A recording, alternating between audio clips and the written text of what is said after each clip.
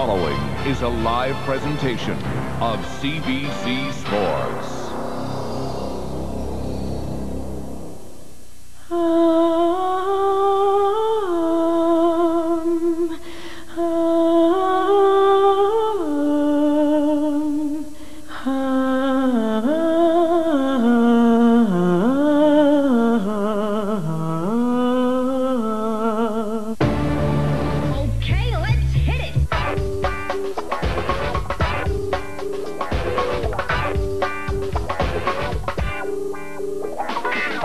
The Players PPG IndyCar World Series is proud to present, live from Vancouver, the 1996 Molson Indy Vancouver. Well, another great day here on the West Coast. It's windy like yesterday. That should not be a factor as usual. A huge crowd on hand, temperature 20 degrees. And I'll tell you what, Mr. Unser, absolutely ideal conditions to go motor racing. Good afternoon, everyone. I'm Brian Williams. Good to have my regular partner with me, three-time Indy 500 champion Bobby Unser. Hard to believe it's our 7th year together here on the West Coast, and I have never seen the series this close coming to Vancouver. It is so competitive. You know, one of the ways you can tell is just look at all the drivers, these young lions that we know exist, getting fines, getting problems, warnings, all these types of things for driving too hard, too aggressively. That means competition. It's happening for a reason. Well, you talk about those young lions, people like Tracy, Ribeiro, Zanardi, Fine, Moore, Warren. How about the veterans? Let's not forget a couple of guys that have dominated here and have done pretty well this season. Well, dominated for sure. Little Al and Michael is an example. Rahal, Little Al and Michael won every race that there is so far. Michael, 4 race wins this year. Not much in the championship. Little Al, very much still in the championship. So that tells you how competitive this thing is. We're looking forward to a good afternoon. Happy to have a colleague of yours from ABC Sports, Jack Arute, working the pits this afternoon with Ken Daniels. Jack standing by with a pole sitter. 3 consecutive poles, 5 poles for the season, more than anybody else. Alex, how do you do it? I don't know. I eat spinach every morning. No, it's a result of very hard work from me, from the team, Mona and all the guys. We've been working hard.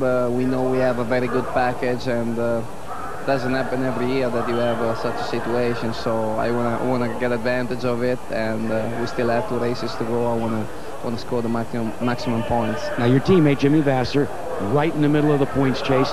Does that affect the pressure that's put on you in any way?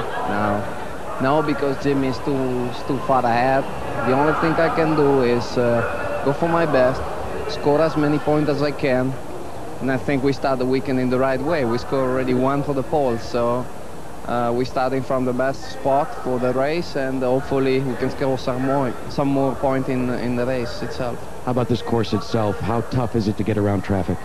Well, the course, you know, when you go around and qualify, is very, very challenging, and it's very difficult to put a good lap together, so it is really difficult. But when you go around in traffic, it's so short that it's almost impossible to have a clear lap. I mean, this morning in the warm-up, in 30 minutes, I had just 1 clear lap. Otherwise, I was stuck in traffic all the time, and people try to make the clear in front of them, so they slow down on the last 2 corners. So you think it's clear, but then you come around in the last 2 corners, there is somebody that goes slow, and he doesn't want to let you go, because otherwise you're going to be on his way on the following lap. So it's difficult, but hopefully in the race nobody is going to try to make the clear in front of them, because everybody will go for the best. Every position does count in the race, and nobody gives way. All right, Bobby, Jack and Alex talking about it being a tough course to pass on. Who does it favor? Well, I think obviously it would be Little Al and Michael, but they have a lot of experience here. But don't forget Rahal now. He's been on the podium. He's qualified really well. He wants another win really bad, Brian. Well, those are veterans. We just saw a rookie in Alex Zanardi. Hey, up next, folks, we will talk with the pride and joy. Speaking of rookies, the pride and joy of Maple Ridge, British Columbia. We sit down with Greg Moore when we return live to Vancouver and coverage of the 1996 Molson Indy Vancouver. And car number 4 will be driven by the pole sitter, the leading rookie, Alessandro Zanardi. Speaking of rookies, there's no question the most sought-after man in town this week has been Maple Ridge's Greg Moore. He drives the Zamboni at the World Cup. He's on the billboards. He's on radio, television, in the newspapers. Tremendous pressure. And I had a chance to speak with Greg Moore late Friday afternoon.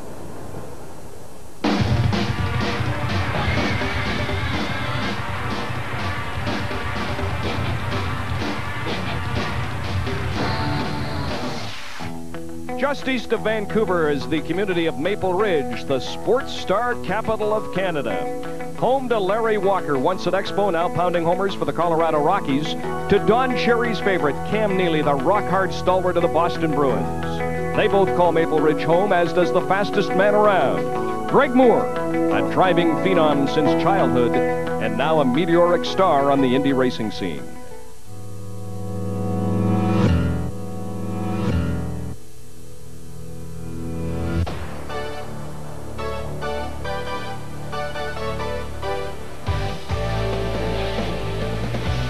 Greg, the crowd at your garage is by far and away the biggest. Talk to me about the pressure of coming home. You ride the Zamboni at the Canada-Russia hockey game. It's Greg Moore Day in Vancouver. Does it get to you? I think if anything, it encourages me, because I mean, you see all these people standing out here. They're all cheering for me, and I mean, it's great. I'm the hometown guy, and everyone wants me to do well. But you know, like I said earlier, once I get in the race car, I have to realize that my job is to try and win the race. It doesn't matter if I'm in Rio or if in Vancouver. I have to try and win. Hey, G, when you feel these tires have had it, you come back in and we'll give you some new ones, okay? Don't thrash around out there needlessly.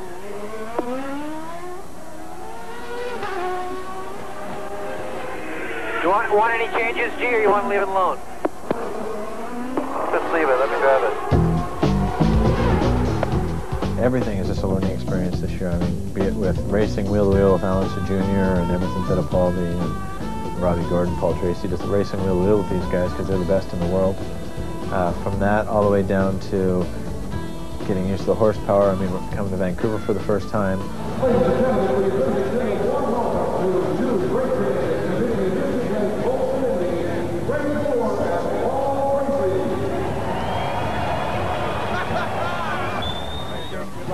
Is this all a dream to you? I mean, here we are standing, the mountains in the background, you're home in British Columbia. Did you ever think there'd be a day with crowds like this, driving a competitive Indy car in the fight for Rookie of the Year? I someday dreamed that it would be like this, but now realistically, you know, it's a lifelong dream when I was 10 years old to say, you know, I'm going to have an Indy car, I'm going to be driving for the Players team. I'm going to be having all these fans in Vancouver screaming for me and cheering for me. You realistically can't ever think that's going to happen. Moore's dream has indeed become reality. There's Moore madness in British Columbia, and there's no doubt about who the fans want to win most. How come? Well, he's a hometown boy. Yeah, he's brave. He's really brave. He's calm and he's cool, and he never, you know, kind of loses his cool. Oh, well, we'll be cheering for Greg Moore this weekend for sure. Yeah. I'm lucky enough that, you know, I mean, I get to come home, I get to race. My friends, my family, my girlfriend get to come out, and it's a whole new deal. And several weeks ago, Moore, of course, involved in that horrific crash with Emerson Fittipaldi. Up next, we'll move from a rookie Moore to the veteran from Brazil. Ken Daniels visits with Emerson Fittipaldi in Miami. That's when we continue from here in Vancouver. Live coverage, the 1996 Molson Indy Vancouver.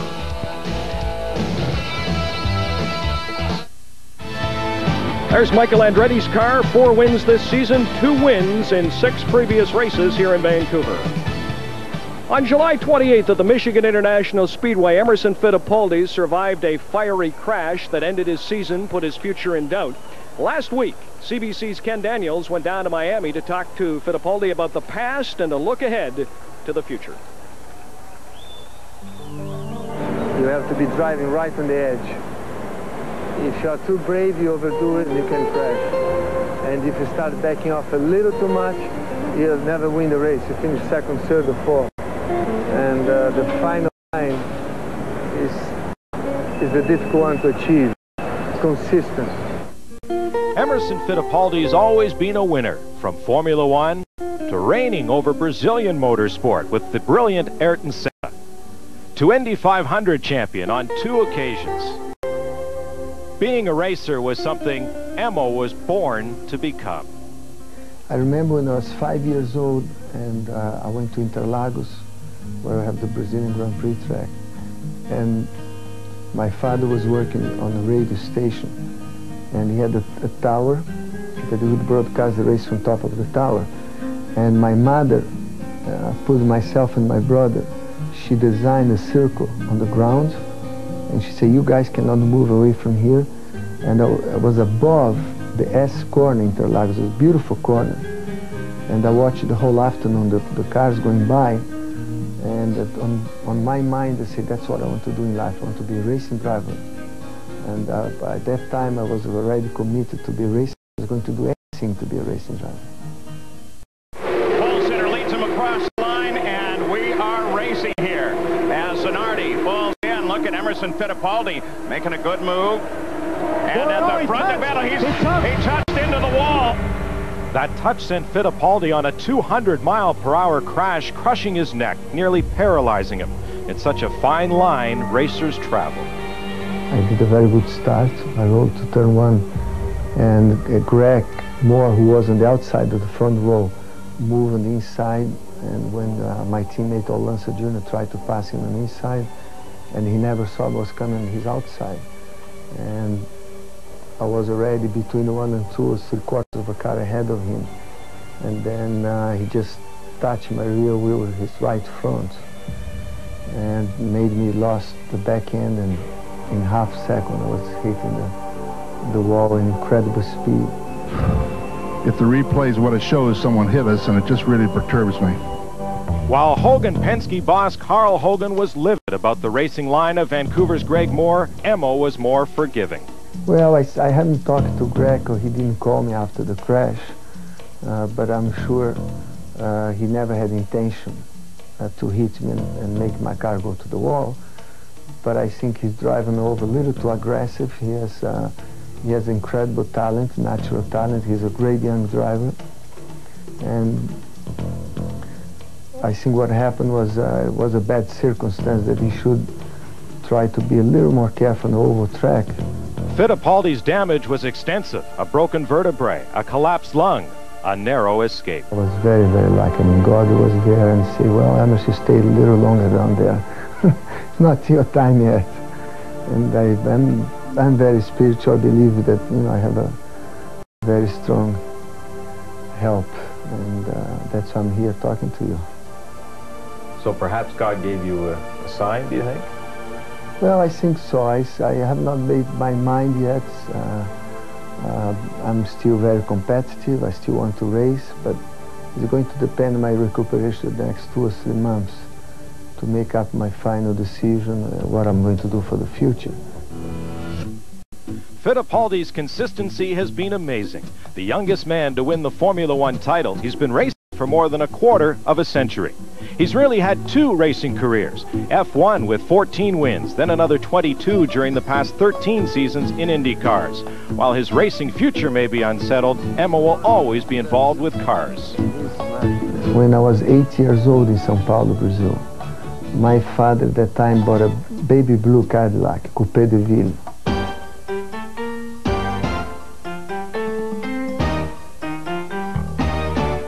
And recently, Emo found such a car and brought it back to Miami, where he surprised his father, Wilson. To me, the Cadillac from the 50s means the expression of architecture and design for the American industry in the 50s. I mean, that's a statement of design, a statement of art. It's a beautiful design car. You have to drive carefully. It's so smooth, so nice. This car is beautiful. The weather like today is fantastic. You know, and I go down to South Beach. Unfortunately, I don't have time today to go to South Beach, but it feels comfortable, beautiful. That's the best toy I had. The final turn for home, the checker flag, and Emerson Fittipaldi has won his second Indianapolis 500. Forever linked to the winner's circle, Emo now faces the reality of leaving racing behind. I love racing, and all my life has been racing, dedicated to racing. I think it would be very difficult to say no in the future if I have to say no to racing. While Emerson Fittipaldi is such a great businessman, and in business he looks up to no man more than this man, Roger Penske. There's a hot rumor, Roger, that Emo's going to take the Brahma beer sponsorship and open up his own team next year. What are your thoughts? Well, I don't really know that. I know Emo has talked about having a team for 1997. I think that would be a great opportunity for him to show his experience, not only as a driver, but as a super businessman. As you know, he's been a great supporter of our team, and certainly if he has that interest, we'll certainly support him with our cars and our engines. Roger, good luck today. Thank you very much. Brian? All right, Ken, speaking of the great Roger Penske, up next, we'll talk with his #1 driver, the man out of Albuquerque, New Mexico, Al Unser Jr. We continue live.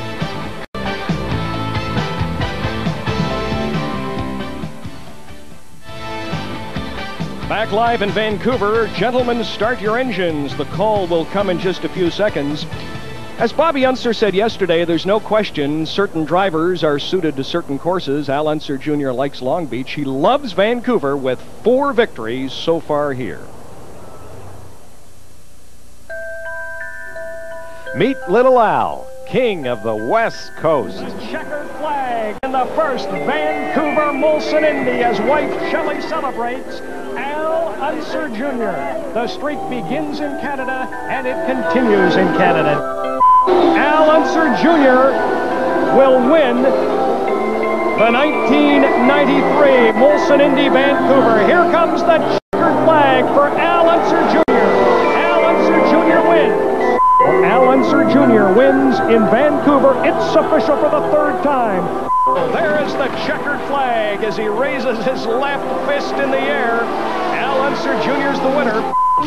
It's the drive for 5. 6 starts in Vancouver, 4 wins, 3 in a row. Whatever Al Unser Jr.'s season record before September, he loves coming to Vancouver. The people here are just, they love racing. And when you come to venues that the people genuinely love racing, it excites me immensely. So.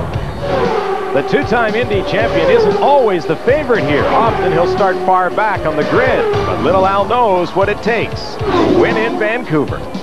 You really have to have a lot of patience here. If you're, going to go up through, if you get impatient and you start making moves, the chance of you losing a wing or something like that are very, very high. In pursuit of a 3rd Indy title, he came here in 2nd place, still with a mathematical chance of catching points leader Jimmy Vasser. But with a 21-point deficit on Vasser to make up and only 2 races left, it'll be tough. We don't have an awful lot of points for being at this time in the season. And, it just shows how competitive the season has gone. We've been consistently in the top 5 or whatever, and the reason why we're 2nd in points is because there's been a different winner. There hadn't been one team or, pretty much dominate the season. The race leader has lost the engine. No. Can you believe this? Oh, no! Within sight of the checkered flag. Coming up the hill. Roger Penske couldn't believe the last lap blow-up, which cost Little Al and the team victory and gave Michael Andretti the win at Elkhart Lake. It was just one of those things that broke in the engine, and you can't. There was no human error there. It was just one of those things, and so that's the way my year's been going. We've had a couple opportunities to score victories, and Lady Luck just went away from us right on the last few laps. With time running out on the season, nerves are on the edge. Unser bumped with Parker Johnstone at Mid-Ohio and failed to finish. Then a raft of drivers drew fines for improper conduct at Elkhart Lake, something Unser feels Indy officials must handle. I really feel that kart officials are going to, make their decisions and start putting a stop to it, because it has gotten a little bit out of hand, and it's going to take the officials to calm everybody down. And again, some big fines, $40,000 to Tracy and Ribeiro, $20,000 to Zanardi, warnings to Moore and DeFerrin. We're all set for the opening ceremonies on this gorgeous Sunday afternoon in Vancouver. Here's the public address announcer, David Kincaid. Ladies and gentlemen, as we join CBC's live national coverage of the 7th annual Molson Indy Vancouver, it's my pleasure to introduce Ken Daniels. Thank you very much, David. While CBC Sports has been very proud to provide the host broadcast coverage for the Vancouver Molson Indy for the past 7 years, not only in Canada, but to 140 countries worldwide. And to welcome you all here today, it is my pleasure to welcome the President The Western Division, Molson Breweries, Mr. Blair Shire. Blair? Thank you, Ken. And on behalf of Molson Breweries, I'm very pleased to extend a warm welcome to all motor racing fans who have joined the excitement here at Concord Pacific Place and across Canada viewing on the CBC and TVA television networks. This is the fastest weekend of the year in beautiful British Columbia, and we're extremely proud and grateful that the citizens of this city and province enthusiastically support this weekend of racing and entertainment on the streets of Vancouver. We're especially pleased to announce that on Friday we welcomed our 1 millionth race fan over the 7-year history of this event. Thank you, one and all. The Molson Indy Vancouver staff and the many volunteers will continue to work diligently on your behalf to ensure that this event continues to be recognized as among the best organized and most exciting Indy races. The Molson Indies, both Vancouver and Toronto, deliver very significant economic and social benefits to both cities, as well as portraying great images for these cities worldwide. Molson is pleased and fortunate that we, along with all of our partner sponsors, can provide this positive impact to the communities. So on behalf of all of us, may I extend best wishes to each of the IndyCar teams and drivers, the race officials, and all the course workers for a very safe and successful event. The PPG IndyCar World Series provides exceptional competition and driving skills, and among the world's best are our very own Canadians, Paul Tracy from West Hill, Ontario, Scott Goodyear from Toronto, and from Maple Ridge, British Columbia, currently the youngest driver in IndyCar racing, Greg Moore. Good luck to Paul, Scott, Greg, and all the drivers. Thank you. Blair, thank you. While the IndyCar Chief Steward is a former race driver and one of auto racing's most respected officials. In the 17-year history of kart and IndyCar, Wally Dallenbach is the only person to have ever filled this very important position. And as Chief Steward, it is Wally's responsibility to run the races and to enforce the rules. His 15-year driving career was highlighted by a win back in 1973 at the California 500 and has given him the insight to handle this important job. Wally plans to retire from the Chief Steward position at the end of this season, and the Vancouver Molson Indy salutes Wally in his illustrious racing career by having him give us the 4 most famous words in auto racing. Wally, just very briefly, what's your most exciting moment ever in this sport? Actually, it was my first win, IndyCar win in Milwaukee, Wisconsin, 1973. All right, let's count it down in 5, 4, 3, 2, 1. Gentlemen, start your engines.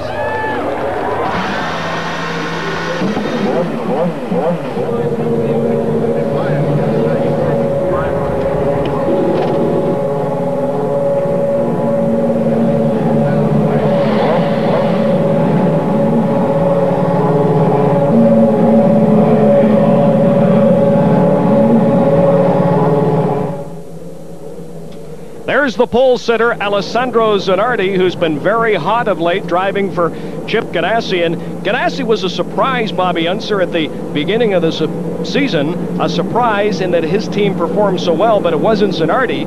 It was the youngster from California. Yeah, Jimmy Vasser, who's been really hot this year, but he didn't expect Zanardi, for example, to be his hottest driver at the end of the year, because right now at most of the races, Zanardi, race for race, lap for lap, is faster than Vasser.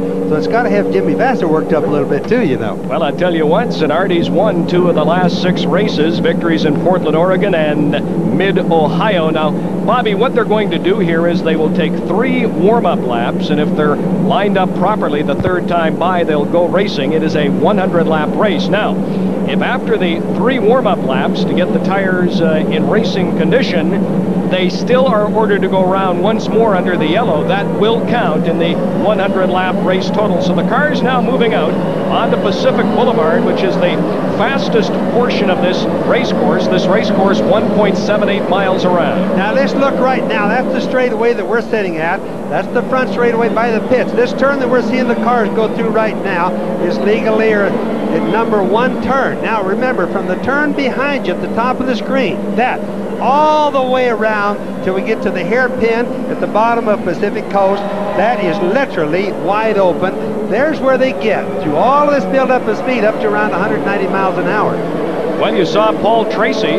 Paul Tracy qualifying 6th fastest here today. Tracy coming off an injury to drive quite well. There's the hairpin at the end of Pacific Boulevard. This is where you'll see passing under braking, and this is where last year in the Indy Lights race, the leader, Greg Moore, was taken out when he was rear-ended. This is unfortunately where we'll probably see the most of the accidents. We don't look forward to seeing, but that's the turn. That's because it's the easiest place to pass, you said, and it's also where everybody tries to get to one place at one time. Well, we're going to run down the grid, but before we do, let's stay with these cars for one complete lap. There's Al Jr., Ribeiro. Here's the first chicane that we go through. Now this right there, you'll see the cars jumping that. You'll see both of the right side tires, ones on your left, getting off the ground. The cars will literally jump there. This, of course, is going underneath the tunnel, under the big buildings over here. Now remember, the drivers go from light to dark, back to light. Very hard on their eyes. Look at this light and then the darkness. Very difficult getting through there to see and to race side by side. Well, you saw Greg Moore come through. This just about takes us through the first lap as they'll come down now. There's BC Place Stadium and downtown Vancouver. They'll make one more right-hand turn then through the start-finish area. And as they get set to complete the first of 3 warm-up laps here in beautiful Vancouver, let's run down the starting grid for today's race. And the pole sitter for the 3rd race in a row, 5th time this year, Alex Zanardi for Chip Ganassi, the hottest driver on the IndyCar circuit. Sharing the front row is Michael Andretti. Michael's a 2-time winner here in Vancouver, 4 victories so far this season. In row 2, Bobby Rahal, 3-time Indy champion, IndyCar champion, but Rahal has not won a race since 1992. And his teammate with Rahal Racing, Brian Herta, has had 5 top 6 finishes in a row.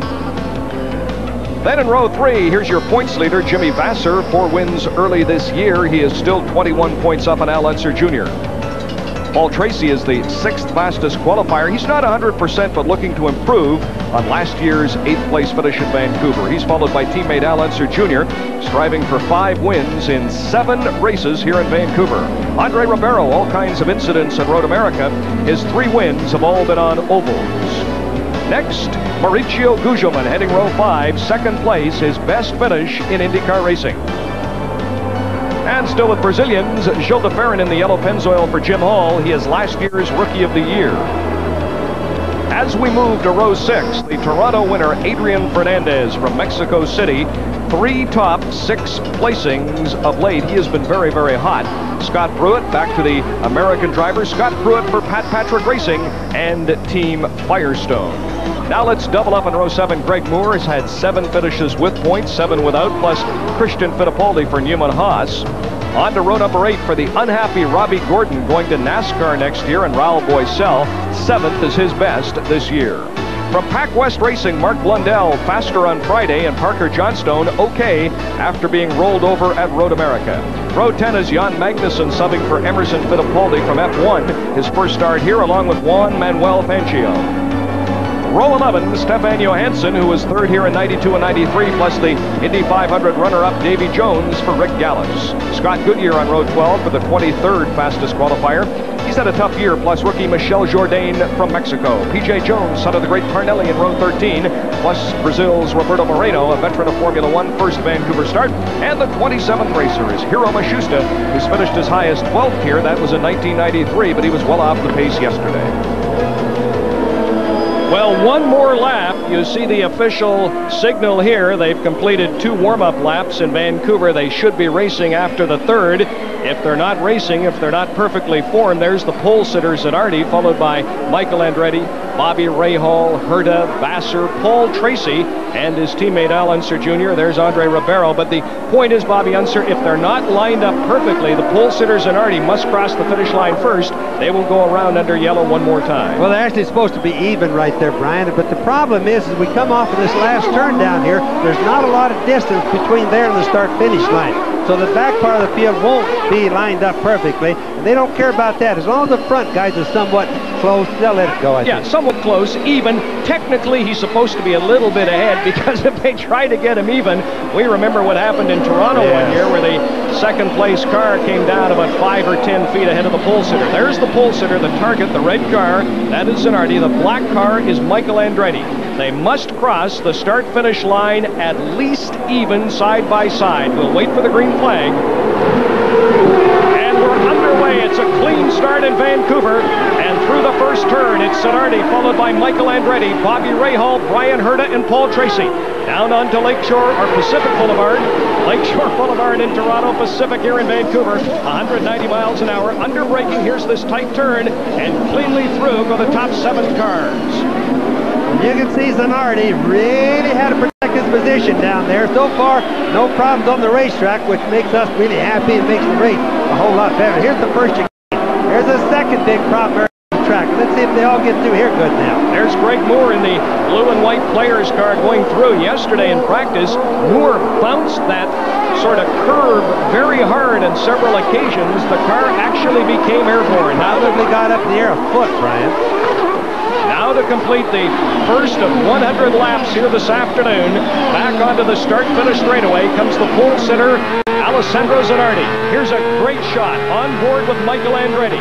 The easy left-hand, high-speed turn, and now up to nearly 200 miles an hour on Pacific Boulevard. Now that turn, which is almost 90 degrees to the left, is wide open. You can watch Mario's hand, how hard they work. Look how much easier they work down here in the hairpin. And remember, when we watch them in the fast turns, how hard they work. That's on board with Michael there. Following Zanardi, this is in the first chicane. Now watch. He didn't hit the hump real hard on that, but he was missing it. Remember, they're all full of fuel. The cars are all touching bottom right now because they need to get them as low to the ground as they can to make them handle good. Here's the second chicane. Now, Jack Arute is working the pits today with Ken Daniels, and I'm wondering about the pit strategy. Arute's a master on that. What do you think here this afternoon in this 100-lap race? Well, according to Jack Arute, they're going to stop at around 30 laps the first time. They're going to be a 2-stop race. Now, it may end up being 3 stops with some cars, depending on the yellow flags, if we have any. Cars beginning to string out as they come through the start-finish straightaway and down onto Pacific Boulevard. Of course, we remember here several years ago when Danny Sullivan actually ran out of gas late in the race driving for Penske. Through the hairpin at the end of Pacific Boulevard go the leaders. There's Paul Tracy, followed by Al Unser Jr. Behind them is Gilda Ferrin, Ribeiro, Fernandez, Pruitt, Gugelman, and still all 27 cars running. The leader is Alex Zanardi, followed by Michael Andretti, Bobby Rahal, and Brian Herta. That is literally amazing when you say all 27 are still running right now because, you know, usually you watch a passing, usually they're really trying to gain positions at the start at the easiest time. Very difficult, very hard to pass now. But at the start, everybody goes down into the turn at the end of Pacific, and they're really trying to crowd in there, but no problems. Bobby, take us down the straightaway. Talk about the shifting. That's bias right there into that real fast turn. You can watch again with Michael. Here we're on board with him. Now it's a long straightaway. This is really, really, really fast. 190 miles an hour. Here's the shift point. See that number 1 up on your left? He comes down, he makes a total 180-degree corner.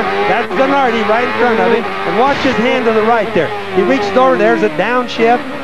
The shifts are all just right in line. They don't move over like you do in a truck. They just pop, pop, pop like a motorcycle. That's all they do. And when they shift up, Brian, they don't even have to let off of the throttle. They just hold it down and shift it. Very quickly, Jack Arute. Brian, one of the things that we have found out, what will dictate when the leaders come into the pits will be tire wear and track position. The fuel situation, as we said, 30-30, maybe making it a 2-stop race. But the big concern right now is the battle. Zanardi on the Firestones, right behind him Michael Andretti on the Goodyears. Now Goodyear brought a brand new tire here, seems to be performing very well. But Firestone, as is the case with Goodyear, say once they've got 5 laps in the record books, the tires level out. Then it will be a question how long they can stay level before they begin to go away. Ken? Well, Jack, and all the drivers who are on Goodyear tires, they're all on the primary tire except for Tracy and Davy Jones. Tracy is on the softer tire. Brian? All right, Ken, you saw with that great onboard camera shot, Bobby Unser, that Michael Andretti is beginning to reel in the leader, Alessandro Zanardi. In fact, I thought he might make a move under braking at the end of Pacific Boulevard. No question, Andretti is closing the gap. Well, what he's doing to Zanardi right when he does that, he's trying to worry him, trying to get him to drive in a little bit too deep into some corner, make a mistake, and then Michael can take advantage of the mistake. Now, this goes right by us, start-finish line, again down the fast straightaway. This is where Michael would try to do it, but he's too far back this time to make an attempt down there. So Zanardi has Honda power. That's as opposed, you saw the graphic, to the Ford power for Michael Andretti, and Honda's been the dominant engine in IndyCar racing this year. I think one of the things that Jack Arute brought up that we have to really watch all along is Zanardi ahead, Firestone, Michael, Goodyear. Watch and see how their tires do. Is Michael able to move up on him when their tires are cold or when they're hot? And then we can kind of watch the entire race and see how it's going to come out that way. Link the tire heating and cooling up with the fuel consumption really will make the race exciting. The top three, Zanardi, Andretti, and Bobby Rahal, followed by Rahal's teammate. There's car 18, Bobby Rahal. His teammate Brian Hurt is fourth. Jimmy Vasser is running fifth. Al Unser Jr. sixth. Paul Tracy is now seventh. An update on the other Canadians. Greg Moore is dropped down to 15th, and Scott Goodyear is running at 24th for Derek Walker. There's Brian Hurta just going by. Hurta, the shell car, is running fourth, followed by the red vehicle of Jimmy Vasser, Al Unser Jr., and Paul Tracy. There they go. That's Hurta, Vasser, Al Unser Jr., and just coming into the picture, Paul Tracy. Okay, now keep in mind also, there's little Al, the number 2 right ahead, him, Vasser again. The red car right there, Jimmy Vasser, the points leader in the championship. Little Al, the second points leader. Now, these guys have their own race that they're trying to run because it's points that they're after. Not so much to win, points. That's the whole thing. The championship's worth more than everything. Well, you talk about points and points races. That's Mashusta, Hiro Mashusta, giving way. I'm not sure whether he's just slow or having driving problems, but the top three cars, namely Alice Zanardi, Michael Andretti, and Bobby Rahal, have all lapped Hiro Mashusta, who is running 27th. On board with Bobby Rahal as he trails Andretti and Zanardi. Now, if you see Rahal, who we're on board with right here, he is backed off from Michael. He was right up behind him. What he did is he goes up there, he worries Michael a little bit, and then backs off. That's in order to save his car and save his tires a little bit. He knows, or he feels, that right now is not the time to make an issue. You're watching live coverage of the 1996 Molson Indy Vancouver. We'll return right after this. Live in Vancouver, the race leader is Alex Zanardi, followed by Michael Andretti, Bobby Rahal, Brian Hurta. Jimmy Vasser is the points leader by 21 over Al Unser Jr. 2 races to go. Al Jr. can still pick up 41 points. Jack Arute, an update on Jimmy Vasser. Well, what Jimmy Vasser's doing right now is trying to conserve a little bit of fuel. He's trying to emulate his leader, Alex Zanardi. Both of the teams have been told now there's 6 different fuel mapping software, fuel mapping deals on the engines. Now, what both Zanardi and Vasser have gone to is what we call -2. That's to conserve a little bit of fuel. In the case of Vasser, they're saying just maintain a rhythm, look for not position, but comfortable.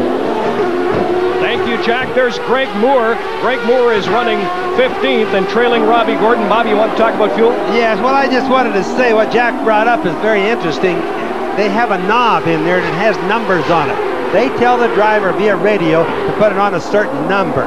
So what it told Jack was, just so everybody knows, is that that's their game plan. Total different from Zanardi. He should lead this race, try to win it that way, whereas Vasser needs to worry about points. 2 different team plans. You talk about Vasser. There's Brian Hurta running 4th, and the red car is Jimmy Vasser, the points leader, followed by Al Unser Jr. And again, Jimmy Vasser with a 21-point lead in the fight for the overall championship. Al Unser Jr. can pick up 20 for a win here today. 1 for the most laps led. Number 3 is Paul Tracy, and he can pick up a maximum of 22 points next weekend at Monterey, California. Paul Tracy is the top Canadian, running 7th, and he is pursued by the yellow car. That's Brazilian Gilles de Ferran driving for Jim Hall. Jim Hall, originally, as Bobby Unser will tell you, not from Texas, folks, but from Albuquerque, New Mexico. Now, another thing you want to remember about little Al when we talk about game plans. Vassar might be conserving fuel and taking care of everything. Little Al cannot do this. Little Al must try to pass and win the race because he's behind in points, whereas Vassar has to protect. As we look at Paul Tracy, and Tracy will come across the start-finish line in 7th place. Want to talk about Tracy's season, but once again, quickly, Jackaroo. Jack? Well, you may wonder how a team can tell which way they should go with the fuel. Behind the scoring stand here are computers that are hooked up to the telemetry on board each race car. Now that will measure about 80 different functions on board the car. The one, Bobby Unser, as you know, most important, fuel consumption in real-time analysis. So lap after lap, it can tell you how close are you getting to that 1.7 or 1.8 miles per gallon of methanol. They can radio back from the top side back to their driver, go up or go down on the fuel mixture and the fuel mapping. You know, one nice thing about that also, Jack, is that the driver, the strategies are happening in the pits, but the driver still has to drive the car. He's merely told what to do, and he does it. As far as going fast and hard, it's flat out and go for it. Well, a great shot from the rear cameras here as the picture now takes you down onto Pacific Boulevard, and again the speeds here upwards of 200 miles an hour. Al Unser Jr. is car 2 driving for Roger Penske, pursuing Jimmy Vassar, and that's looking back from Vassar to Al Unser Jr. What a great shot, Bobby. Oh, they're beautiful. I mean, the camera work these days is just awesome. Brings the race right to you.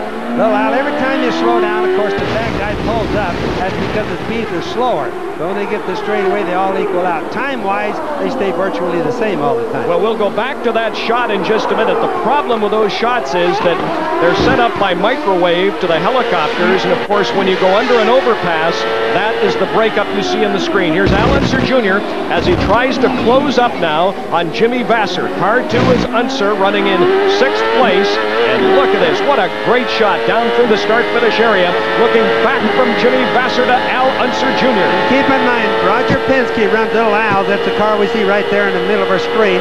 Roger Penske runs that team. If he sees Vassar, for example, slowing down a little bit too much, getting a little bit too conservative, he'll tell Little Al, turn the boost up, turn a little bit more RPM, whatever you have to do, but make an issue, make a point of getting by Jimmy Vassar, because the other guys maybe are getting away. Jimmy Vassar with Honda power, and now we look at Paul Tracy pursued by Gilles de Ferran. There goes Ribeiro, who's running 9th, and Adrian Fernandez. This is a good fight as we look at Paul Tracy, car 3, and Gilles de Ferran driving for Jim Hall, who retires this year. Word is that Gilles de Ferran will replace Robbie Gordon with Derek Walker last year. But talk to the Canadian fans about Paul Tracy. He's been reckless, he's wrecked a lot of cars, and in many ways is lucky to be driving for Roger Penske. Well, there's not very many teams that could afford Tracy. You know, I figured out here not too long back that Paul Tracy's already, whoa, that hero Maschusta's really getting everybody's way, but at any rate, he's wrecked more cars in just a few years that he's been racing than I did in my entire racing career. Not bad for me. It just means that he's very expensive for a car owner, and there's only a guy like Roger Penske that could afford him. That's Gilles de Ferran, who's off the course and coming back on and running one of the runoff areas. De Ferran was running 8th behind Paul Tracy. You're watching live coverage of the 1996 Molson Indy Vancouver. Al Unser Jr. is 6th, Tracy is now 7th, and de Ferran has dropped down to 9th. With Bobby Unser, Jack Arute, and Ken Daniels, I'm Brian Williams. Welcome back to Vancouver. This is the race leader, his car right here, Alex Zanardi, driving for Chip Ganassi. And there's the gap between Zanardi and Michael Andretti, who is running 2nd. Running 3rd, there he is, Bobby Rahal. Let's wait for the 4th place car, his teammate Brian Herta. Herta considerably back, so it's fairly close, Bobby Unser, between Michael Andretti and Bobby Rahal as they fight for 2nd place. Yes, but they've all kind of settled down right now. Nobody's really pressing the other guy right in this particular group. Zanardi, there he is. Now watch Michael. Well, he didn't see.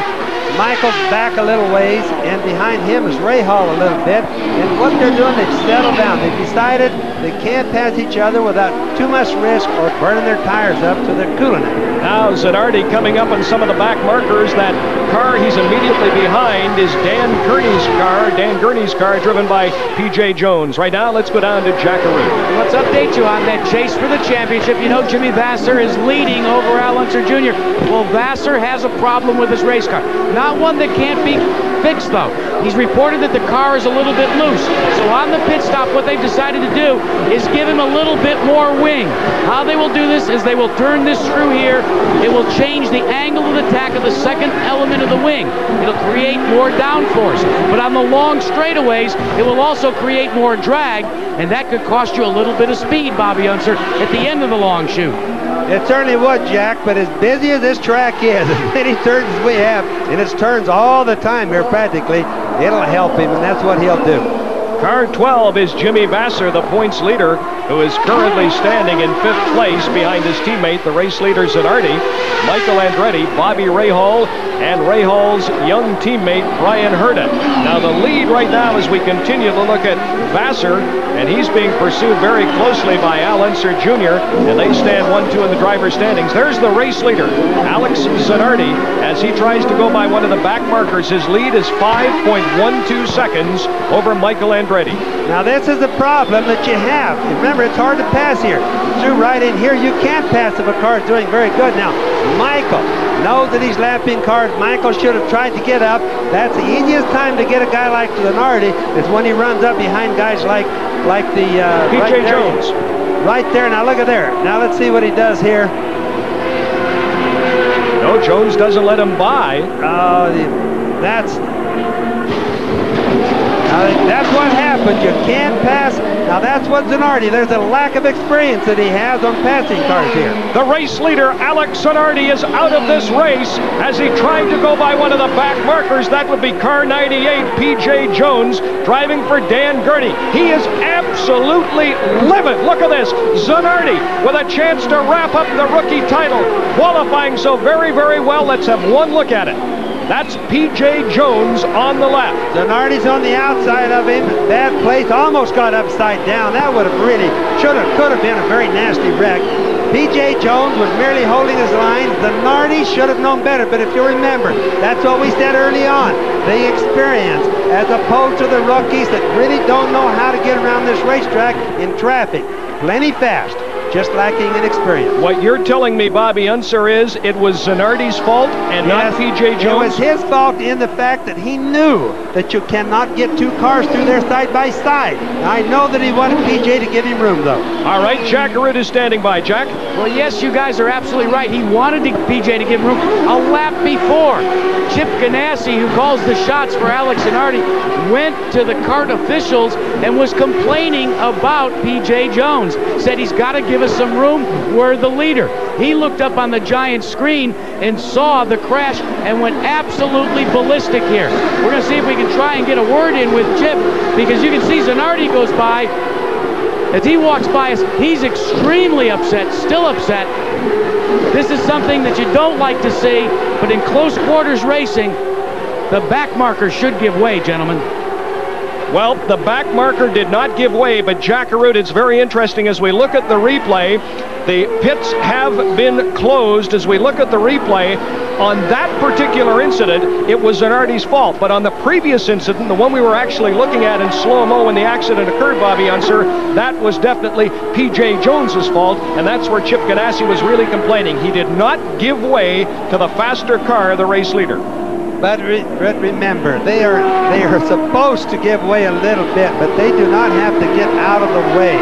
It's more of a gentleman's agreement. P.J. made a mistake. He should have eased up. He knew that he was being lapped by Zanardi, but Zanardi surely had more sense than go through a chicane with two cars. There are the two race leaders now with Zanardi out. That's Michael Andretti running first, Bobby Rahal running second, Brian Herta is running third, and let's have one more look at it, Bobby. Here they go into the chicane. Well, they really come out of it there. P.J. at that time really should have not been close to it. It was the one before that is where all the problems really started happening. P.J. kept pushing an issue. He should not have done that. You made a very good point. We remember the tragedy with Jeff Krosnoff in Toronto. Zanardi came very close to becoming airborne and spinning there. Very, very lucky there was not serious injury. You know, a fast driver on a track as hard as the track here in Vancouver, and it's busy all the time. Everybody can see you're in turn just constantly. You can't just know that the slower guys are always just going to get out of your way because they don't do it. They can't see their mirrors and go forward all the time. It's difficult. Whereas P.J. Jones doesn't really have an awful lot of experience. He doesn't know what to do either, so I think both of them are probably at fault during some of that. Well, we're under a full course yellow as we look at young P.J. Jones, the son of the great Parnelli Jones. There's the race leader, Michael Andretti, coming into the pits. So the cars are pitting under full course yellow. A new race leader now as Bobby Rahal decides to stay out. And most of the cars coming into the pits under a full course yellow here in Vancouver, as P.J. Jones took out the race leader, Alex Zanardi. You're watching live coverage, and now into the pits is Rahal. You're watching live coverage of the 1996 Molson Indy Vancouver.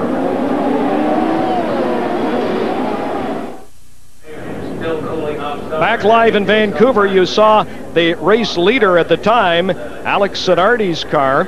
He is now out of the race, and the new leader is Michael Andretti, followed by Bobby Rahal, Ryan Herta, Scott Pruitt. Mauricio Gugelmin is currently running fifth. The top Canadian is Paul Tracy, and Tracy has dropped right out of the top 10. Jack Arute, bring us up to date and talk to us about the first incident as we see P.J. Jones. That's the one I think that really annoyed Chip Ganassi. Absolutely. I talked to Chippy. In fact, right now, Chip Ganassi and Alex Zanardi are sequestered in their trailer here. We're waiting for them. But here's how the events unfolded. One entire lap prior, Chip Ganassi talked to Alex on the radio, and they went to kart officials and said, look, how about throwing the passing flag? Be a little more aggressive with it. We're having trouble with P.J. Jones. He's last on the grid. We're first. Nothing seemed to unfold. They were watching the big screen TV as they were still arguing their case, that being Team Ganassi, when lo and behold, the crash occurred. It really wasn't a case of whose fault it was. What both Ganassi and Zanardi were extremely upset about was the fact that the passing flag was not used aggressively. And Bobby Unser, you know a passing flag is an advisory flag, but it means that there is a faster car overtaking you. Unfortunately, there is no rule that says that someone receiving the passing flag has to give way. No, Jack, you're absolutely right. The problem is on PJ's part is once they almost got together getting into the first chicane, he should have eased up and let it go by, because to make an issue out of that is totally wrong for PJ. Jack, you want more? Yeah, let's get Chip Ganassi's side of the story. I've kind of retold the story about the lap traffic, the use of the passing flag, but Chip, I have never seen that happen before with a back marker that was running last. I mean, you know, I pleaded with the officials for the move over flag. You saw he was behind him, I mean, and was making moves on him for 2 laps, and then the guy breaks in the middle of the straightaway. I mean, I never saw anything like that. I thought the back markers were supposed to give way to the leaders. Back to green flag action, gentlemen.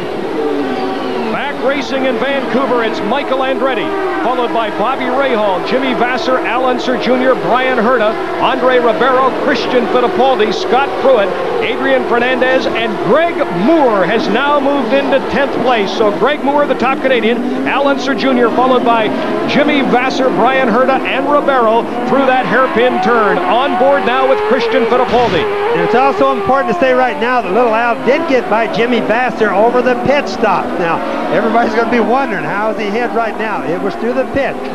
Excuse me, Penske is famous for fast pit stops. Well, Paul Tracy has dropped down to 15th. He was running 6th. I'm wondering, maybe Jack Arute or Ken Daniels can find out, did Paul Tracy experience any problems with the car, because he has dropped out of the top 10 where he was running in 6th place, and Paul Tracy is now running 15th. The top Canadian, Maple Ridge's Greg Moore, is running 10th, and the race leader, Michael Andretti, followed closely by Rahal. Jimmy Vasser trails Al Unser Jr., who's now moved up to 3rd. There's Rahal, and right there is Al Unser Jr., who's 3rd. On board with the race leader, Michael Andretti. Bobby, you tell me this shot is the best to show what it's like sitting in a race car. This is really the closest thing. That's the closest thing to a real shot a driver sees. That's exactly what it looks like. The only difference is in the camera we're a little bit higher. But believe me, that is what the driver sees. Well, you said at the beginning of the telecast, as Michael Andretti's lead is 1 second over Bobby Rahal. Watch out for Al Unser Jr. as he tries to win for the first time this year and possibly take over the points lead. He is trying to make it 4 in a row here in Vancouver. Let's go down to Ken Daniels. Well, Brian, you talk about those gaining ground on yellows and moving up with the pack for Gilles de Ferran. He wanted to come in, but the pits were closed, and Gilles de Ferran had to go back out when he came around again, and he's been having lots of trouble with the power today.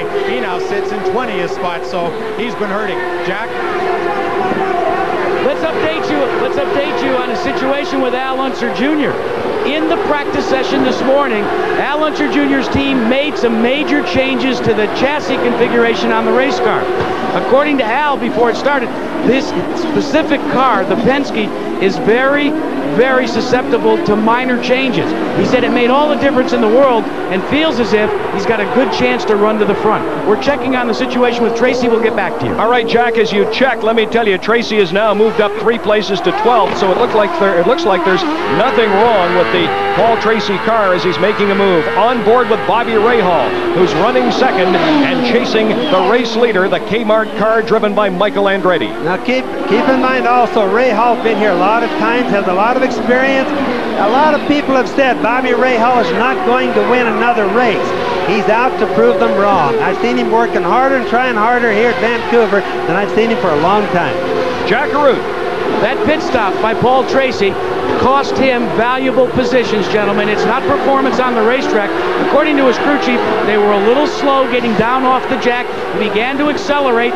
Next thing he saw, he had to check up because of a car pulling out in front of him, and they said that cost them as many as 5 spots back out under green. It really did cost him. Great work, Jack. Thank you. Tracy was 15th. He's now worked back up to 12th. The top Canadian is Greg Moore, who's now moved into 9th place. You're watching live coverage of the 1996 Molson Indy Vancouver on CBC, and we've got a good one here on the West Coast this afternoon.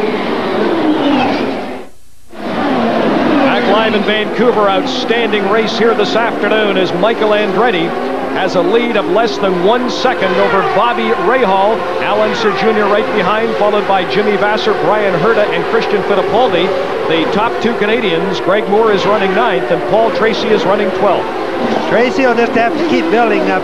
It also shows you when you watch Paul Tracy go back so far during a pit stop. Pit stops are really important. It also reassures you that the teams are what wins races, not just the drivers. Christian Fittipaldi, who's running 6th, pursuing Brian Herta. And there's Greg Moore running 9th, followed by Robbie Gordon. Jan Magnussen over from Formula One, replacing the injured Emerson Fittipaldi. Brian Herta there in the Shell car is running 5th. Christian Fittipaldi 6th. Pruitt is 7th. Fernandez 8th. Greg Moore is 9th. And Robbie Gordon is 10th. Well, I was going to tell you right there with... There we have Christian Fittipaldi and Scott Pruitt right behind him. Well, I thought there was going to be a pass there. I had to hold my breath just for a minute. But Pruitt is really pushing on him. Now, Scott Pruitt is normally awesome fast. He's the factory Firestone driver. He's not been doing too good at this race. He hasn't been had as good a setup here as he normally has. There's Vasser, followed by Pruitt, or Fittipaldi, I should say, followed by Pruitt, Adrian Fernandez, and Greg Moore. Jack Arute? Great story about Scott Pruitt. When I got here this morning, I went to the crew, and the crew members shall remain nameless. I said, why are you so slow this week? And they said, we're not sure. He said, but then we found out this morning, and we thought maybe it was the driver. And then lo and behold, in practice, we went much quicker. And I said, well, what did you change? He said, the driver showed up. Well, that always helps a little bit, Jack.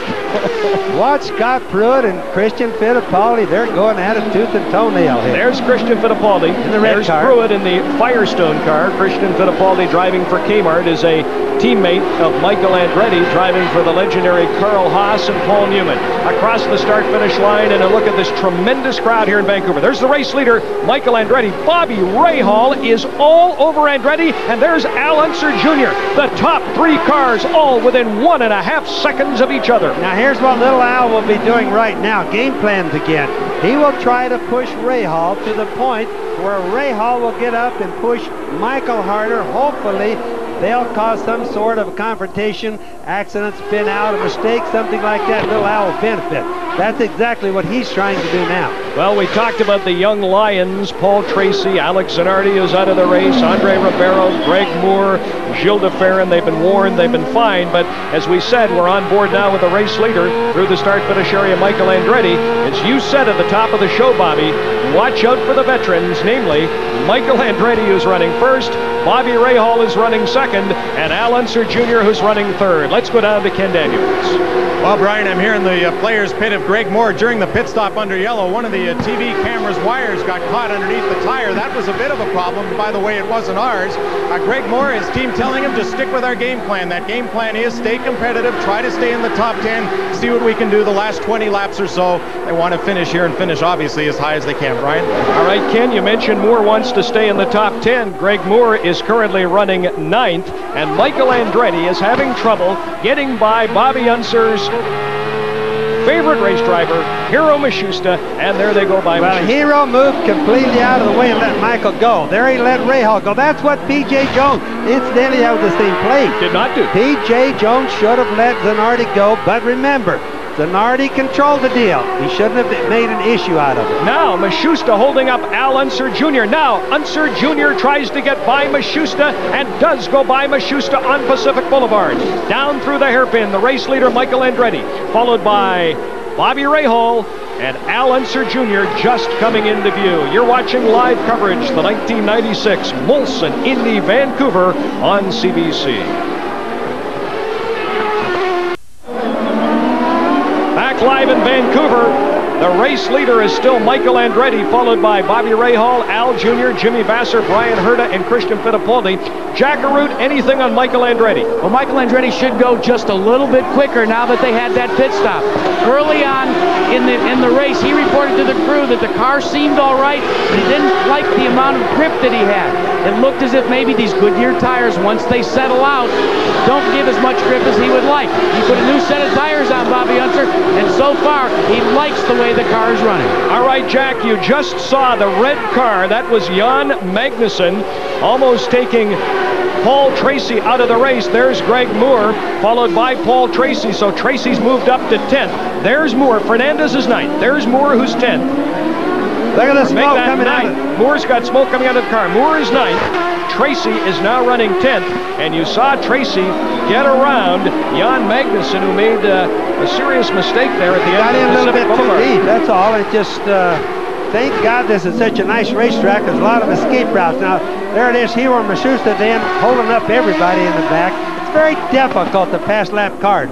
Mashusta's on the left, the Panasonic car. That's Ribeiro. Ribeiro attempting to go by Parker Johnstone. Whoa. And I'm not sure if they touched. Very, very close.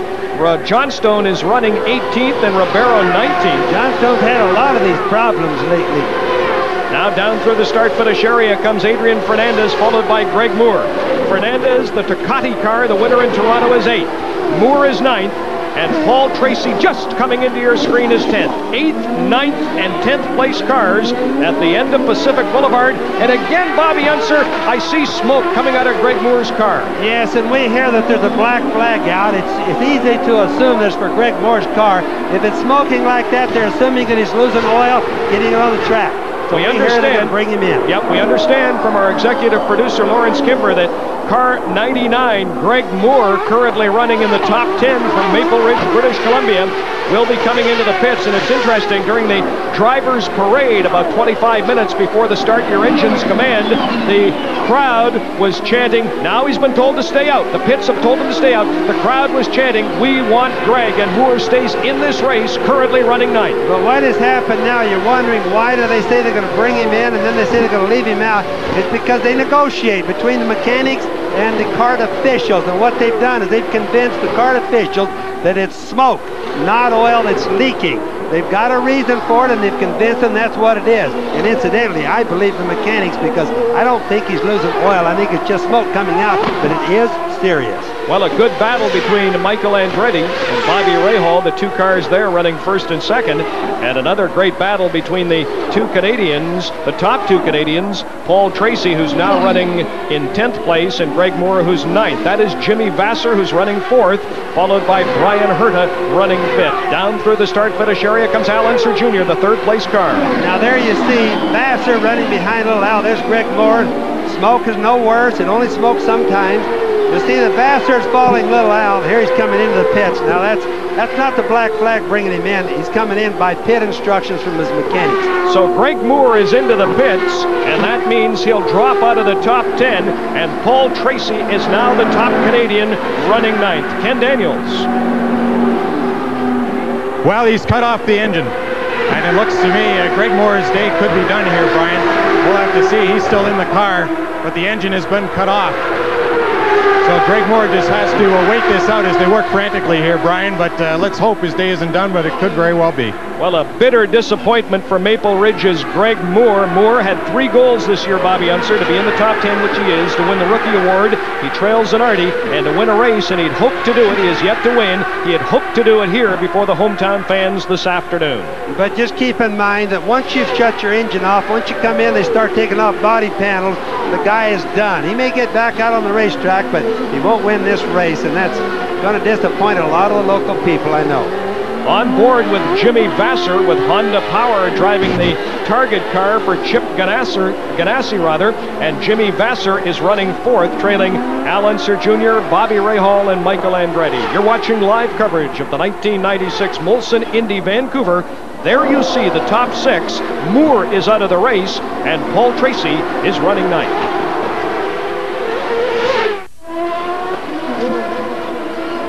Back live in Vancouver, that is Jan Magnussen, who is out of this race in the number 9 car. Magnussen driving for the injured Emerson Fittipaldi. Let's have one look at it.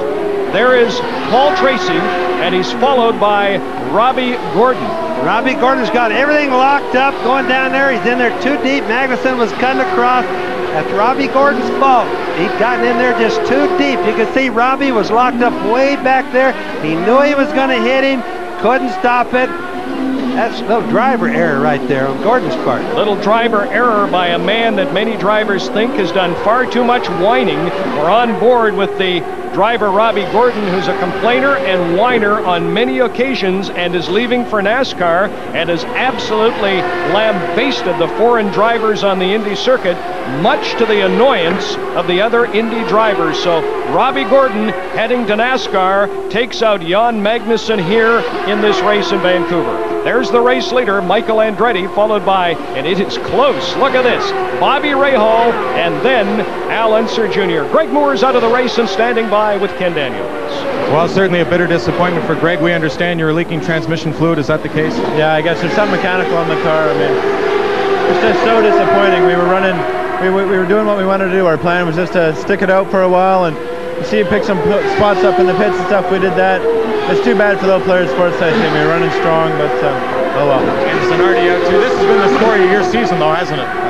It's been the story of your season. It has been the story of our season. It's a lot of bad luck. I'm just hoping that we get it all out of the way this season. Next year we come back and win a bunch of races. Thank you, Greg. Brian. Thank you, Ken. In a great battle between the top 3 cars. You just saw Rahal. There's Rahal. Al Unser Jr. running 2nd and 3rd behind Michael Andretti. And Al Unser Jr. has really closed the gap. There's the race leader, Andretti. Look how close it is. There's Bobby Rahal, who's done well here in the past, and Al Unser Jr. with 4 victories so far here in Vancouver. Well, little Al and Rahal are really keeping Michael honest, that's for sure. Remember, right there, Rahal just went by. There's Michael, Rahal, and little Al. Rahal and little Al used to be on the same team when they were with Gallus together. So I started to say that little Al certainly knows what his driving habits are all like. And the engines are an interesting story. We have the race leader, Michael Andretti, with Ford Power, Bobby Rahal with Mercedes, and of course, Al Unser Jr. also with Mercedes Power for Roger Penske. And also keep in mind, too, that the tires have been on the cars a long time since the last pit stop. They're hot, they're slippery right now. You don't see as much like, for example, little Al diving into the turns under Rahal, trying to outbrake them, because when the tires get hot, of course, that's the hardest time to brake hard. For those of you just joining us, there's Brian Herta, who's running 5th. Let me run down the top 10. The leader is Michael Andretti, followed by Rahal, Al Unser Jr., Jimmy Vassar, Brian Herta's 5th.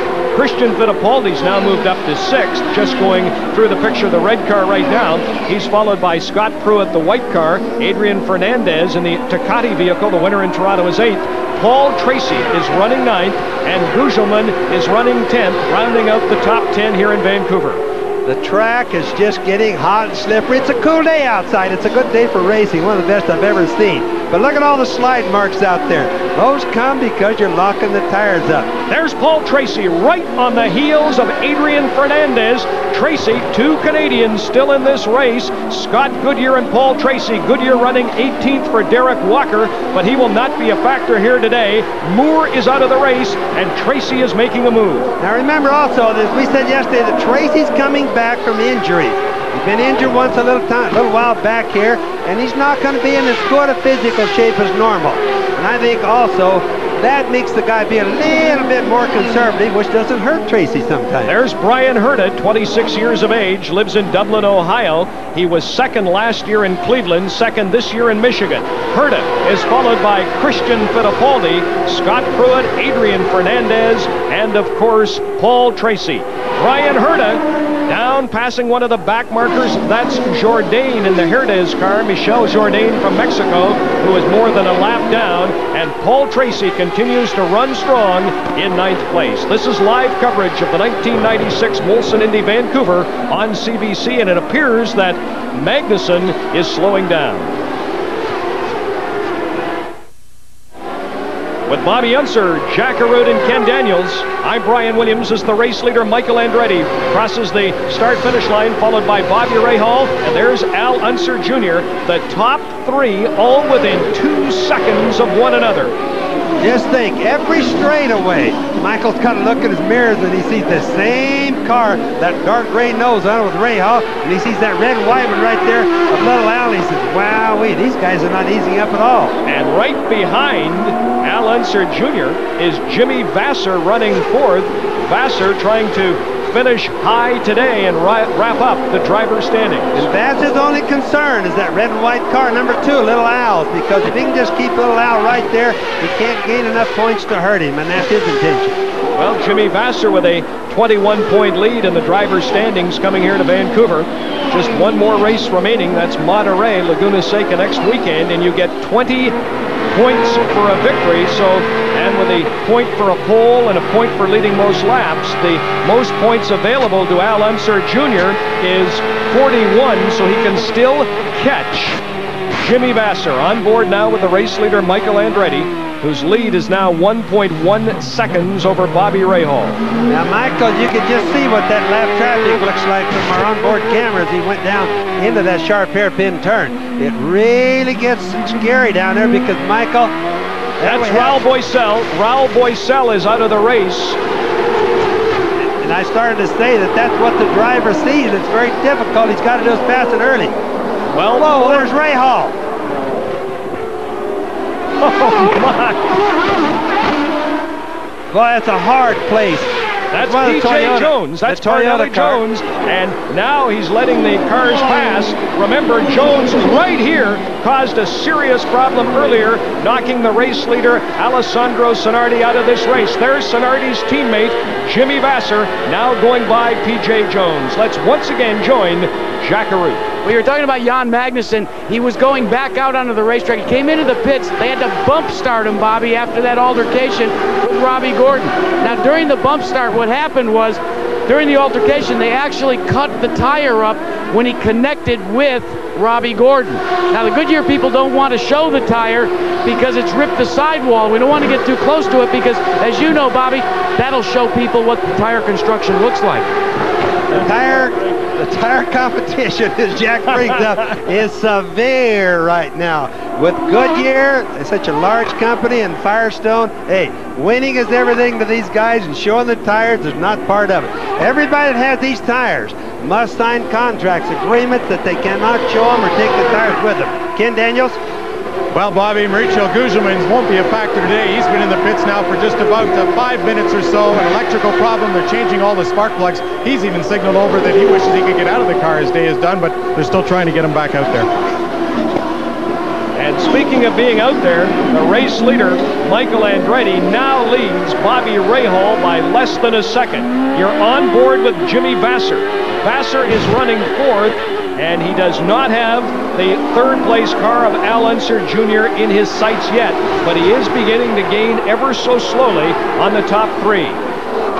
Right now, once again, Jackaroo. Let's update you on the run for that points chase. We've told you how Jimmy Vasser is trying to conserve in fuel. I checked with Richard Buck, the crew chief for Al Unser Jr. He said, we're going to try and stay right where we are. We'd like to go race for the lead, but we've watched Michael Andretti. He's been on a tear the last couple of weeks. Rather than chance trashing the car, we'll stay right where we are until the end of the race. We need these points, Bobby. Where we are right now is on board with Bobby Rahal, looking back at Al Unser Jr. as they come down Pacific Boulevard. And I tell you what, Bobby, I thought Al Jr. was going to pass him on that 10th and final turn. He tries to make a move here and will not do it at the end of Pacific. I was sitting there pounding on you. You should have known it. Boy, oh boy. Jack, we caught Jack talking at a bad time for us. Jack, we're sorry, but man, we were seeing a good race there for a while. So it's Michael Andretti, still the race leader. Bobby Rahal running second. Al Unser Jr., their car 2 is third, followed by Jimmy Vasser, who's fourth. Ryan Herta fifth. Christian Fittipaldi sixth. Scott Pruitt is seventh. Adrian Fernandez eighth. Paul Tracy is running ninth, and Gilles DeFerrin rounds out the top 10. The other Canadian running is Scott Goodyear, and Goodyear is doing a pretty good job for Derek Walker. He has moved up to 15th place. Greg Moore, one of 4 cars out of this race. Out of the race are Roberto Moreno, Alessandro Zanardi, Greg Moore, and Raul Boisel. Michael Andretti, the race leader, has now opened up a 4-second lead over Bobby Rahal. Bobby Unser is just writing a note to me saying, where's Andretti? The answer is Andretti is now leading Rahal and Unser by nearly 4 full seconds. This is live coverage of the 1996 Molson Indy Vancouver as Adrian Fernandez passes Scott Pruitt to go into 7th place. Andre Ribeiro is stalled at the end of Pacific Boulevard, so this race is under a full course yellow. There's the race leader, Michael Andretti. That will give Bobby Rahal a chance to move up. There's Ribeiro, who was running 14th, stalled at the end of Lakeshore and into the pits. Fresh tires, Michael Andretti, the race leader. Also coming into the pits is Bobby Rahal running second. So you're on board now with Rahal as Rahal comes into his pits. Al Unser Jr. is also in the pits. Michael Andretti's the first out. Al Jr. is second, and I believe Al Unser Jr. will move ahead of Bobby Rahal. Yes, Al Unser Jr. moves ahead of Bobby Rahal on the pit stop. That's what being Penske perfect is all about. This is what Roger Penske has brought into IndyCar racing as the finest pit stop that have ever happened, made everybody else really get with it. And let's go down to Ken Daniels under a full course. Fire right there, Magnussen's car. Hang on, before going down to Ken, let's stay with that shot. Magnussen's car is on fire. This is not a danger fire. It's not a dangerous thing. It's oil and stuff burning. That's plastic, fiberglass, or not fiberglass, carbon fiber stuff in the back, but he does need to get it down and get fire extinguishers to it. Jan Magnussen over from Formula One. He is a Danish driver replacing the injured Emerson Fittipaldi. No problem at all. Magnussen is out of the car in one of the runoff areas. And not dangerous to him at all. Nope, they will extinguish the flames. It looks a lot worse than it is, folks. Simply a lot of smoke, not a serious incident. Serious in as much as it knocks him out of the race. There's Scott Goodyear for Derek Walker. Now, Goodyear was all the way up to 13th place, and should Scott Goodyear finish in the top 10 after missing most of the season, and with only 14 laps of testing, it would be an accomplishment. Jack, I see you've got Zanardi with you. Yeah, he's changed into his civvies, and he's still not happy. Alex, tell us your version of what happened. Well, I simply didn't know you could get that angry in life. I lost a lot of time behind those guys, and I didn't have the intention to pass because it looked like I didn't have any collaboration. So, but the guy in front of me just braked in the middle of the circuit, and even God wouldn't have been able to avoid the accident. As you can see, he's still not very happy about it, gentlemen. While we've got it, let's update you on Michael Andretti. He came into the pits, Brian, but he thought he was going to be able to go the rest of the distance. When he radioed to Lee White, his crew chief, and said, "Is that the last stop?" When Lee White came back and said, "No, Michael," he said, "Then why did I pit? Why did I pit?" And Lee White very calmly said, just relax, everybody else pitted, we came in at the same time. And you know, the kind of story to that, Jack, is the leader pits, basically everybody always pits. Even Penske had the same strategy, but it does mean that there will be another pit stop in the race. Bobby, we saw Jan Magnussen in the red driver's suit. Jan Magnussen is safely out of the car. Now, finally, it seems to me a long delay moving Ribeiro's car from the end of Pacific as we continue under a full course yellow here in Vancouver. Well, I think what you see right there with Ribeiro is that he parked the car right in the middle of the road, wanting to get a tow back. In other words, they won't tow him back if you park out of the way. He wanted to get a tow back to see if the car could be fixed to get going again, and that, of course, caused the full course yellow. So now 5 cars out of this race: Moreno, Zanardi, Moore, Boisel, and Ribeiro. We'll return live to Vancouver in the 1996 Molson Indy Vancouver. It's a 100-lap race right after this. Back live in Vancouver, Andre Ribeiro's car, and Ribeiro was running 12th, is being removed from the hairpin turn at the end of Pacific Boulevard. Been an entertaining race here this afternoon, Bobby Unser. The top Canadian is Paul Tracy. Scott Goodyear came in for a pit stop, is running 13th. Greg Moore is out of this race, and Ken Daniels, you've got some information on the pits. Well, I'm here at Bobby Rahal's pit, Brian, and during that pit stop, they wanted good position for Bobby Rahal. Of course, Little Al went past. The team wasn't all that pleased, but they did take on full fuel down here. They radioed into Bobby Rahal saying the reason Little Al went past is because he didn't take on full fuel, and we did. This will be a race of fuel. This is what they're telling Bobby toward the end, Brian. Well, it's a tough race here for fuel. It's a race that's tough on brakes, and it's a race that is tough on the tires as we remain under a full course yellow here in Vancouver. Doesn't it always seem that as you come to the last of this race that it ends up being a fuel story, pit strategy, and who's the best strategist of all but Roger Penske? Under a full course yellow gives us a chance to take a commercial break. We'll come back and go racing as you watch live coverage of the 1996 Molson Indy Vancouver, part of the Players Racing presentation.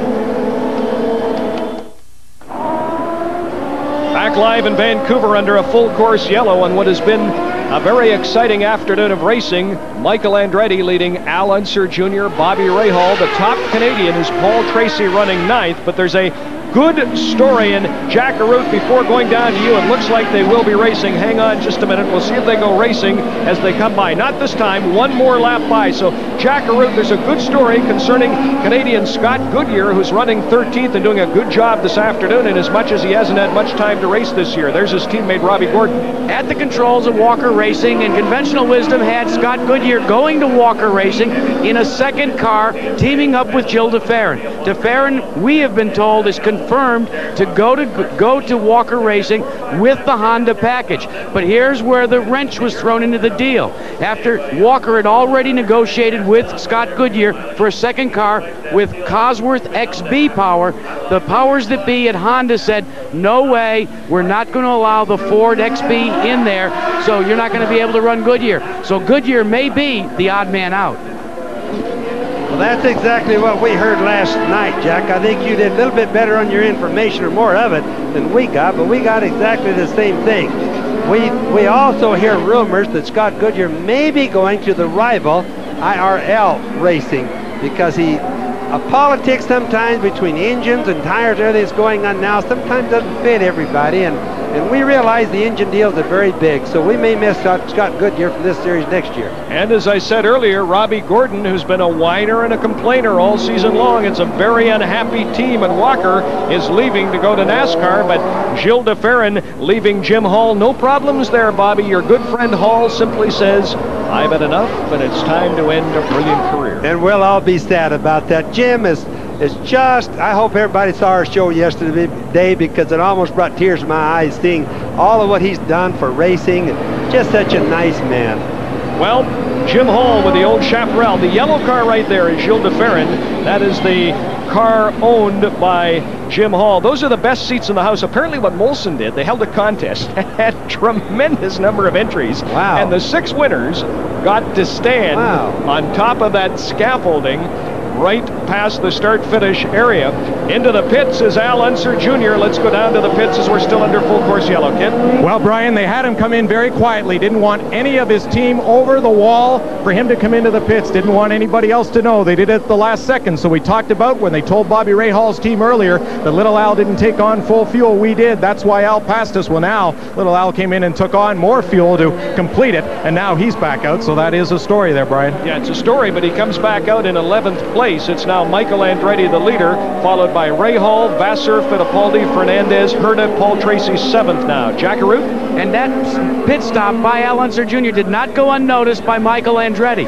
As he pulled down pit road and he saw Al Unser Jr. pull in, he called to Lee White and he said, why is Michael pitting? He said, to take on more fuel. He said, well, what about our situation? He said, we need another yellow. You're going to have to make another stop. Now, Bobby Unser, what they've done is they've radioed in to go to position 12 under this caution. They told him once it goes back to green, go back up to 6. So they're trying to conserve fuel right now. It could be a stop and go for your leader for fuel only late in the race. I think it will be, Jack, but just let me just make a statement that I think Penske made a bad judgment call on that one. I think that was a mistake. Putting little Al back that far was not good to do. There's little Al, and he is following Mark Blundell, who's 10th. Al Unser Jr. is now 11th. Fangio, there's quite a story. Juan Manuel Fangio is running 9th for the All-American team. There's Roger Penske, who had his driver come in.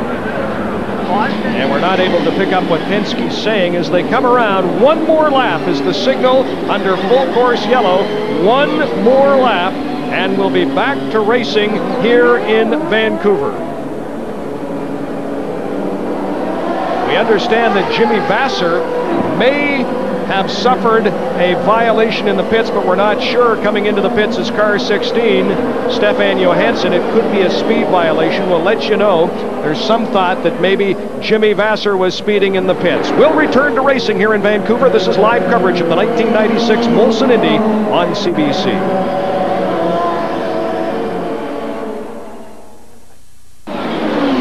Live in Vancouver, just as the green flag comes out for the race leader, Michael Andretti.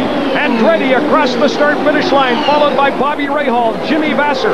Christian Fittipaldi is 4th. Adrian Fernandez is 5th.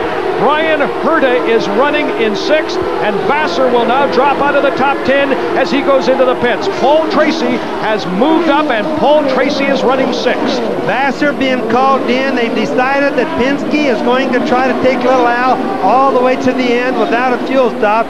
Vassar, they brought, looks like Ganassi brought him in and going to try to do the same thing, go the rest of the way without a stop. Now, mistake that was made right there, don't bring Vassar in when it's going green. Terrible mistake.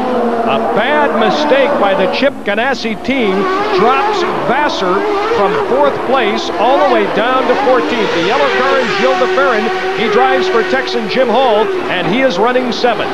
You see all the cars slipping and sliding when they come out of the turns there. That's because they've been gathering up a lot of rubber on them when they're running slow. That red car is Christian Fittipaldi. He's 3rd. You're on board with Bobby Rahal, who's running 2nd, and you watch as he traces the race leader, Michael Andretti. Jackaroo. Here's what's going to happen with Jimmy Vassar. They made a calculated move because they knew they were going to be given a penalty, a stop and go. Now, under kart rules, you cannot take on fuel during a stop and go. So what they said is, we're going to be at the back in terms of track position anyways. Let's come in, take on fuel, then we'll come back in. We're not going to lose any more positions. We'll do the stop and go drive-through, and we'll be able to go the distance. Well, Jack, I have to apologize to the Ganassi crew. That was a very good decision, in my opinion. I didn't realize that he was going to get a stop and a go. But they really outsmarted the officials and everybody on that one. Well, I mentioned there was a possible violation for speed in the pits, and indeed there was by Jimmy Vassar. You saw your race leader, Michael Andretti, now by, look at this, less than a half second over Bobby Rahal, and right there is Christian Fittipaldi, who is running 3rd for Newman Haas. Ken Daniels. Well, Brian, Roger Penske's been arguing with kart officials down here, saying Jimmy Vassar got service under a black flag and you can't do it. At least that's the way Roger Penske saw it. Well, I'll tell you what, Bobby Unser, if anyone was going to pick it up, you know it would be Roger Penske. That's for sure. So maybe it wasn't so smart on Ganassi's part after all. On board with Bobby Rahal as he chases the race leader, Michael Andretti. Look at this. Fittipaldi is third. Fernandez, who won in Toronto, is running fourth. Brian Herta is running fifth. And Paul Tracy's driving a strong race for Roger Penske, running sixth. Now remember, with Rahal chasing Andretti right now, right there, it's pretty sure that Bobby Rahal is going to have to stop again. We didn't see him make one of those last-minute pit stops.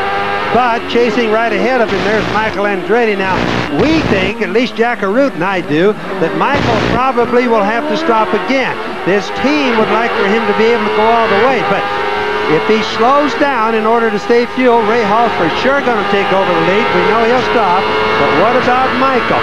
Now, if he keeps running ahead like this, we think he'll have to stop again. But Little Al probably won't, or at least that's Penske's thoughts right now. Well, if you love racing, even if you're not a racing fan on a regular basis, you have to absolutely love the strategy and the excitement here in Vancouver. There's Gilles de Ferran as he pursues Paul Tracy. Gilles de Ferran is running seventh, and Paul Tracy is running sixth. You know, sometimes I wonder as we try to figure out these pit strategies, and we never can figure the officials, if people think we're crazy scientists or not, but we really are trying to figure it out like everybody else at home should be. That's car 2, Al Unser Jr., who's moved up to 9th place after dropping back to 12th, and let's go down to Ken Daniels. Well, Brian, and they're telling Paul Tracy, of course, a teammate with Little Al, telling Paul Tracy to make sure he gives Little Al room out there to get by if he needs to, with the points championship very much up for grabs.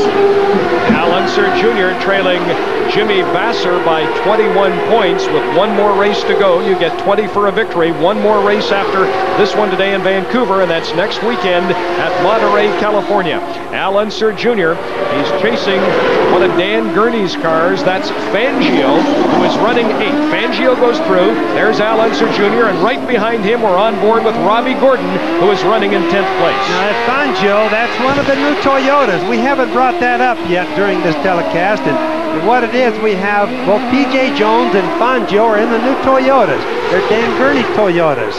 In other words, they're Toyota factories, just like the Mercedes factory is here, just like the Ford factory. They're all factories now in the engines, and I think it makes it kind of neat. This is Toyota's first year, and we've gotten better all year. First, they were running last place, and then second to last, and slowly they've been getting better. That's Fangio going through ahead of Al Unser Jr. and Robbie Gordon. Once again, Ken Daniels. Brian just spoke with Roger Penske. They're going to gamble here. They think that they can go without another fuel stop for Little Al. We'll see. Oh, Bobby, that'll be interesting. Well, it's Penske and his strategies. You know, can he do it or can't he? You know, they've won the race here the same way before. You can tell Little Al's running low power. Anytime he can't get by the Toyota there, Fangio, he's running low power. Now, he may have to just turn it up a little bit to get by him, because that isn't a good place to be right now. There's Fangio. He's 8th. Al Unser Jr. is 9th. And Robbie Gordon is 10th. They're on the 67th of 100 laps here in Vancouver, and the leader now by less than a second is Michael Andretti over Bobby Rahal. Christian Fittipaldi is running 3rd and driving an outstanding race for Paul Newman and Carl Haas. Adrian Fernandez, the winner in Toronto, is running 4th. There are the top 4 cars right there. Look at that. Andretti, Rahal, Fittipaldi, and Fernandez, who looked like he might make a move on Fittipaldi, but did not do it. There goes Michael Andretti, followed by Bobby Rahal, Christian Fittipaldi, and Adrian Fernandez. Still, nose to tail, still running really hard. We've had a fantastic race so far. Jack Arute. Bobby Unser, consider this fact. You're out and leading the race. Your crew chief is telling you to consider fuel. You look in the little mirrors, and all you see is the nose cone of Bobby Rahal. It's not that Michael Andretti is having any problems. It's that he's trying to conserve fuel. Now we've got a problem. We've got a problem indeed. That's Juan Fangio. Juan Fangio was running 8th ahead of Al Unser Jr. And he's riding one of the chicanes into the first chicane down there, spun out. You can see his rear tire up on the curbing. So that's very difficult for the cars to go around him. When they get that car out of there, incidentally, on the left over there is their runoff area. They'll open that up, let the wrecker go out and get him. As soon as they'll probably have to go to a full course yellow. Now, if they go to full course yellow, watch for a lot of cars to come in. This could be a total strategy change in the race. While I'm watching the officials, still no yellow flag out at the start-finish area, so it is still not a full course yellow. Jack Arute? And boy, does Michael Andretti need a full course yellow. He's already started asking for one, because you know, gentlemen, if he can come in, duck in, and get some fuel, that's what they need, and now they're going for the yellow. So it could be interesting, guys. They have now just gone to a full course yellow. That's Robbie Gordon also taken out of the race. Now you're on board with Gordon, who was running 10th. Let's watch. It looks like he got in there too deep. Tab Fangio spun both of them out. Robbie's fault if everything I saw there is the way it is. So under a full course yellow here in Vancouver, an exciting race this afternoon. We'll return with more live coverage of the 1996 Molson Indy. Hey, Paul Tracy making a move and running 6th back in Vancouver after this. On board with Bobby Rahal, who's running 2nd to Michael Andretti. Down through the start-finish area under a full course yellow. This is a 100-lap race here in Vancouver. Jack Arute, if you can hear me in the pits, Michael Andretti and the fuel, he's the race leader. How does this affect him? Well, originally we thought maybe Michael would come in, but according to Lee White, in the conversations that he's had and the telemetry, as we say again, coming off of the computers, they are conserving enough fuel right now that Lee White is trying to convince Michael that they could stay out, go the distance without losing valuable track position. It still remains to be seen, but Bobby Unser, that's one of the great things about full course yellows. With the fuel mapping on these exotic engines, you really can save a lot of fuel. Yes, and also it means, Jack, that they do have to slow down. Now, the one question I would have on that is we saw before this yellow, Michael didn't slow down or didn't cut his power back any at all. So don't you think at that time he thought he was going to have to come in? Now they're changing their strategy because of this yellow. Now, they just more than double their mileage. In other words, they have to get 1.8 miles per gallon under the green. That's what they'll do.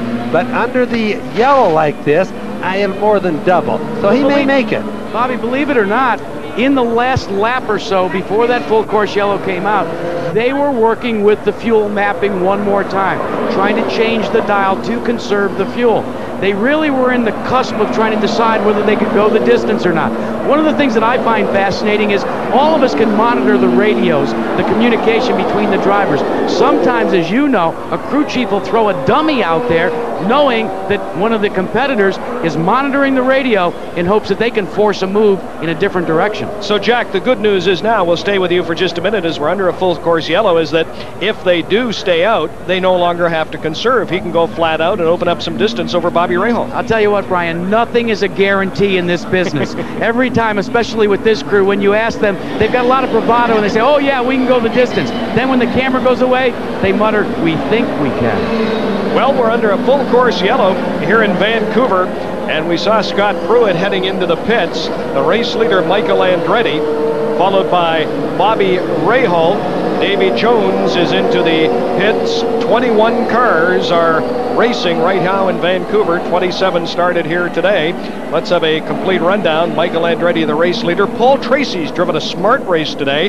Moved up from 14th place. Gilles DeFerrin drives for Texan Jimmy Hall. Al Unser Jr.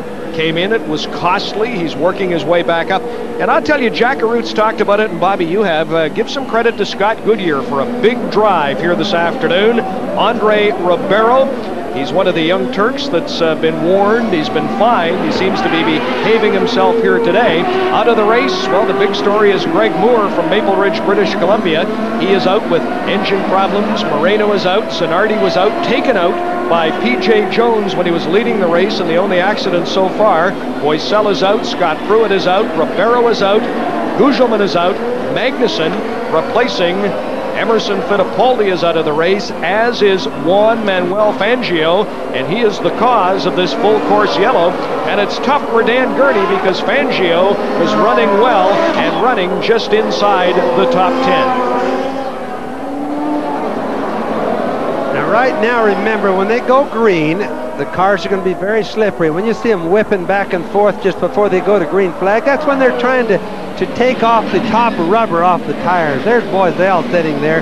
Look at how sad he looks. He's really dejected. He's not had a good year this year. He's not going to be with that team. It's rumored next year. quiet as that, but look at him. You could just feel inside what he must feel like. You see the guy trying to grind off, I started to tell you, the rubber off the top. What these tires do, they're so sticky these days with all the competition between Firestone and Goodyear that they pick up the tire like a sponge picking up stuff. They pick up the rubber, and they're trying to grind it off so it'll be good traction when it goes from yellow to green. There's Bobby Rahal, followed by Christian Fittipaldi. They are running second and third under a full course yellow. We'll take another break here in Vancouver. This is the 1996 Molson Indy on CBC.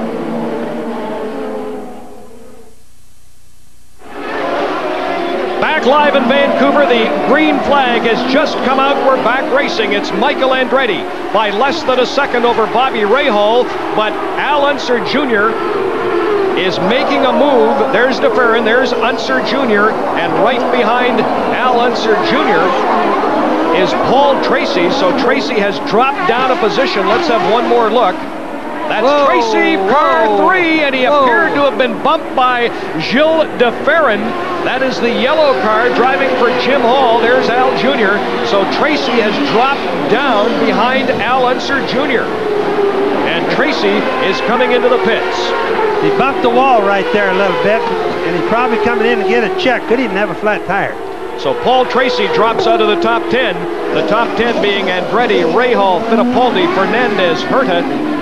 Gilles DeFerrin is 6th, Al Unser Jr. 7th, Jimmy Vasser is 8th, Scott Goodyear is now the top Canadian 9th as Moore is out of the race, and in the pits is Paul Tracy, and I believe from where I'm sitting, Tracy is getting out of the car. They know he's still in the car, but it is an awful long pit stop, and here's Tracy out of the car. It's the end of the day for the second Canadian. Paul Tracy will join Greg Moore on the sidelines. 2 Canadians out, 1 is still running, and that is Scott Goodyear running 9th, driving for Derek Walker. Looks like Paul broke something. I think that had to do with the confrontation. I don't think he got punted from behind or hit from behind. I think something on the car might have broken there. There's Brian Herta, who's running 5th, followed by Gilles DeFerrin, the yellow car. Behind DeFerrin, Al Unser Jr. and Jimmy Vasser. There's Al Jr. There's Fernandez, followed by Brian Herta. DeFerrin, there is Al Jr. running 7th, and running 8th is Jimmy Vasser. Vasser and Al Unser Jr. fighting it out for the overall Drivers' Championship on the PPG IndyCar circuit. Jack Arute? Well, let's tell you what Bobby Unser was talking about on restarts, and we're not saying that this happened to Paul Tracy, but you see these little pieces of rubber here? We in the racing fraternity call them marbles. They're thrown off of a set of tires, but during a caution what will happen is they will actually find their way onto the tires. It'll just stick rubber to rubber. It'll put a wheel and a tire completely out of round. All of a sudden, you don't have the handling that you thought you had. It takes a high speed to be able to take them off when the car's traveling around. Then you get your tires clean. But we're not saying that's what happened to Tracy. We're just trying to illustrate what it's like under caution. You gather up a lot of marbles. Thank you, Jack. They've completed 76 of a scheduled 100 laps, and it's Michael Andretti. There's Adrian Fernandez 4th, Brian Herta 5th, Gilles DeFerrin who's 6th, and Al Unser Jr. who's 7th, but the leader is Michael Andretti, now by 2.5 seconds over Bobby Rahal and by 6 seconds over Christian Fittipaldi. On board with Stefan Johansson, who's running 11th and pursuing Robbie Gordon. There's car 15, that's Scott Goodyear running 9th. His teammate right behind him, Gordon, is 10th, and Stefan Johansson running 11th. So Scott Goodyear, who's had injuries, has not had much time in a car, and told you and I last night, Bobby Unser, that he's only had 14 laps of practice coming here to Vancouver. He was anything but optimistic yesterday, but he is having a big afternoon today in Vancouver. Well, the main thing is he isn't a quitter. He's got a little bit rough, and he just keeps on going. That's what he's doing now, and he just needs more time. You know, when a driver gets hurt middle of the year or the start of the year and he loses a lot of races, it just goes to show practice is what makes perfect, not desire. It takes a lot of practice too. There's Jimmy Vasser pursuing Al Unser Jr. Jr. is 2, and Vasser is the red target car behind him. Jimmy Vasser with a 21-point lead right there in the driver's standings. Coming to Vancouver, you get 20 points for a victory, and there's one more race after Vancouver. That's Monterey next weekend, so you can figure out the mathematics. It's not tough at all. Vasser running 8th. Al Unser Jr. is running 7th. Little Al right there in the red and white car just went by. Penske's strategy didn't work. It started out that he was going to make that pit stop and suffer and go back like he is now, but unfortunately the yellow came after that, put everybody back into the same position. Problem with Penske's deal is he's got Little Al back in the field. Very difficult to pass. On board with Jimmy Vasser as he pursues Al Unser Jr. And speaking of Al Unser Jr., his teammate Paul Tracy standing by with Ken Daniels. Thank you, Brian, and Paul Tracy out of this race. Paul, what happened? Well, it looked like it was just tight quarters down there. Looked like Herta bumped into the back of Fernandez, and I was kind of right there as well, and they ended up swinging in over into me, and I just touched the wall and put a little bend in the suspension. So it was disappointing. We had a good car today. The Marlboro car was working good.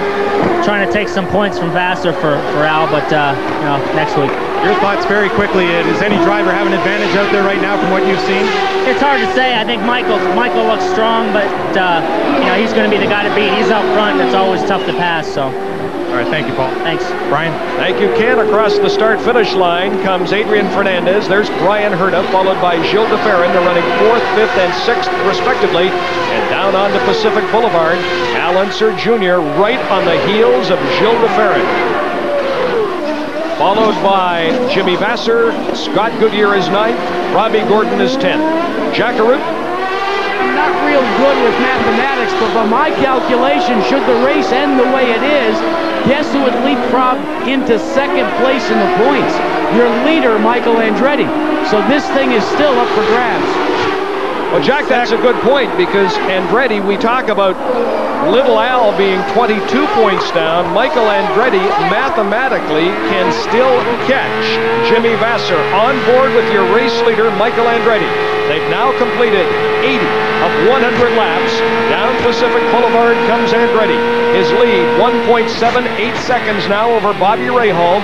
5 seconds over his teammate, Christian Fittipaldi. Yes, and being out in front like this, he has no traffic until he comes around the lap-to-lap cars. And, of course, every time there's a yellow, they all bunch back up. So it's really made it nice for Michael. But besides that, there's Mario, his daddy. His dad, Mario Andretti, looking on. He's probably more nervous than Michael is. At any rate, Michael's had it really nice all day by being in the lead. Whereas Penske's strategy is put Little Al back. It just goes to show you, strategy is important, and a lot of us just plain guessing sometimes. Well, I tell you what, Jack Arute said if it ended like this, Andretti would move into 2nd place. He would be less than 20 points behind Jimmy Vasser, and you get 20 points for a victory. The most you can get at any race is 22, 20 for first place, 1 for having the pole position, and 1 for leading the most laps. There's 1 more race to go. That's next weekend in California. Michael Andretti now by 3 seconds. There's the 2nd place car. That's Bobby Rahal, 3 seconds back. There's the 3rd place car. That's Christian Fittipaldi. And behind Christian Fittipaldi will come Adrian Fernandez. That's the 4th place car, followed by Brian Herta goes through, and then Gilles de Ferran and Al Unser Jr. Yes, and you know, after all the points deal that you give us and tell us what all the chances are for this and that and the other, who's worrying the most? Jimmy Vasser.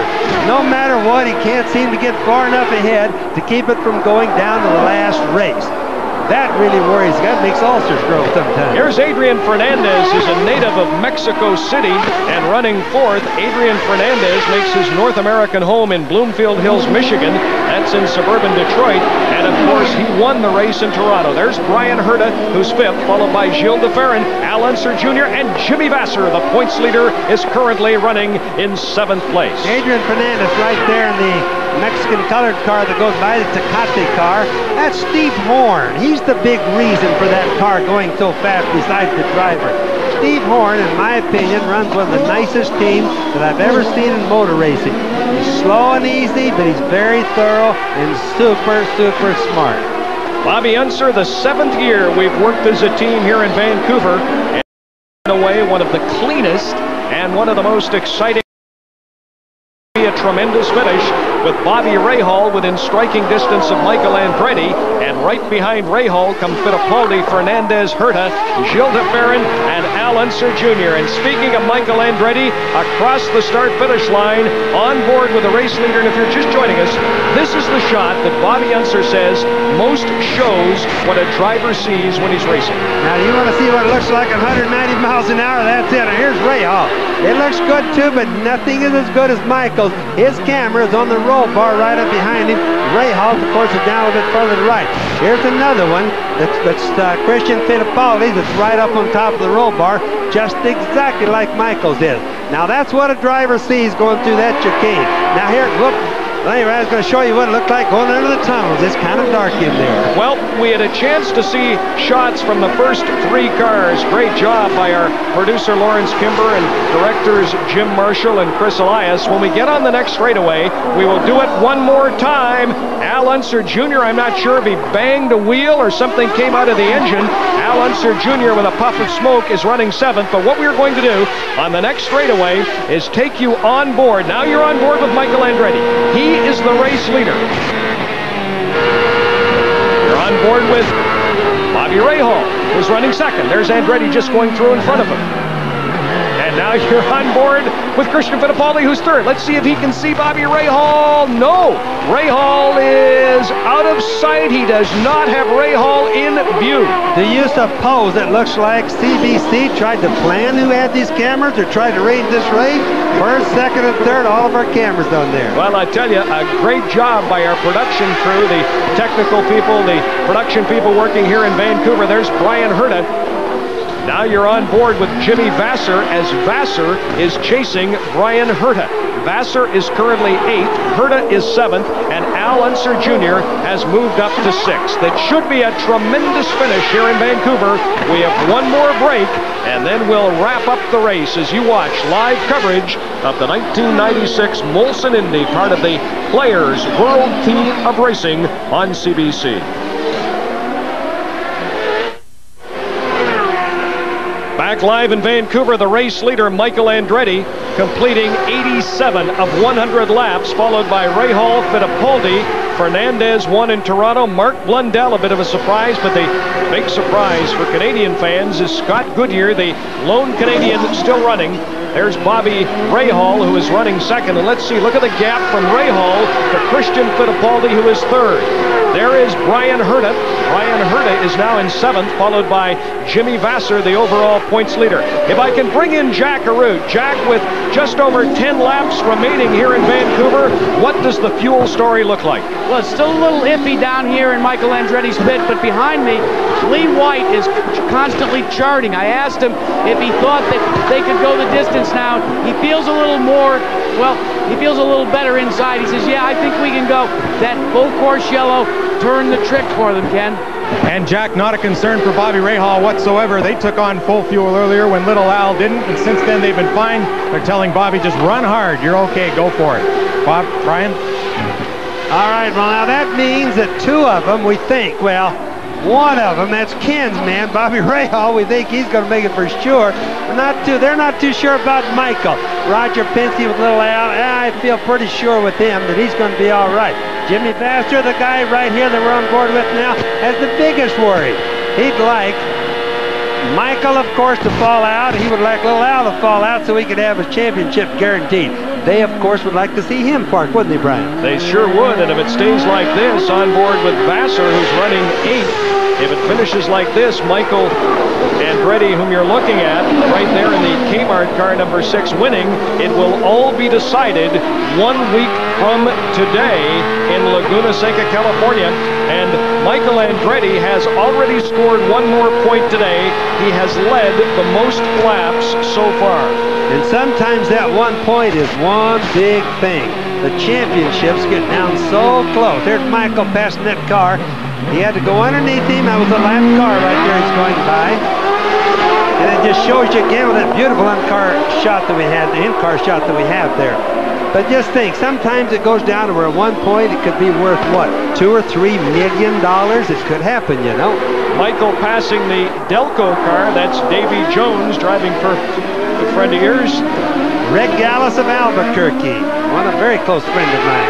Guy that little Al used to drive for, incidentally. that's Adrian Fernandez. Adrian Fernandez is currently running fourth. Hey, you talked about Little Al. Let's watch this. That's Adrian Fernandez at the end of Pacific Boulevard. Oh my! That's right behind him is DeFerrin. So now watch, he has to go. fourth. And Fernandez had to go way around, make a long lap around that runoff area, which really cost him a bunch right there. And that means Gilles DeFerrin has moved up. There's Brian Herta. Brian Herta pursued by Jimmy Vasser. And right now, let's go down to Ken Daniels, who's standing by with Rick Mears. Kenny? Yeah, in the Penske pit, and we wondered, Rick, about Little Al's pit strategy. Was it a mistake, not full fuel when he passed Bobby Rahal, and then having to come back later, which dropped him back in the pack? Was there any error made in pit strategy? No, at the end of that yellow, we were hoping that, you know, we decided to come in and top up with fuel, which would get us to the end. And we figured the other guys were going to have to make one more stop. But then when that last yellow came out, that gave them enough laps to save enough fuel to, looks like, go all the way. So if you had to do it all over again, you do it the same way? Under the same conditions, yes. Okay, he's okay for fuel the rest of the way, though. Yes. Brian?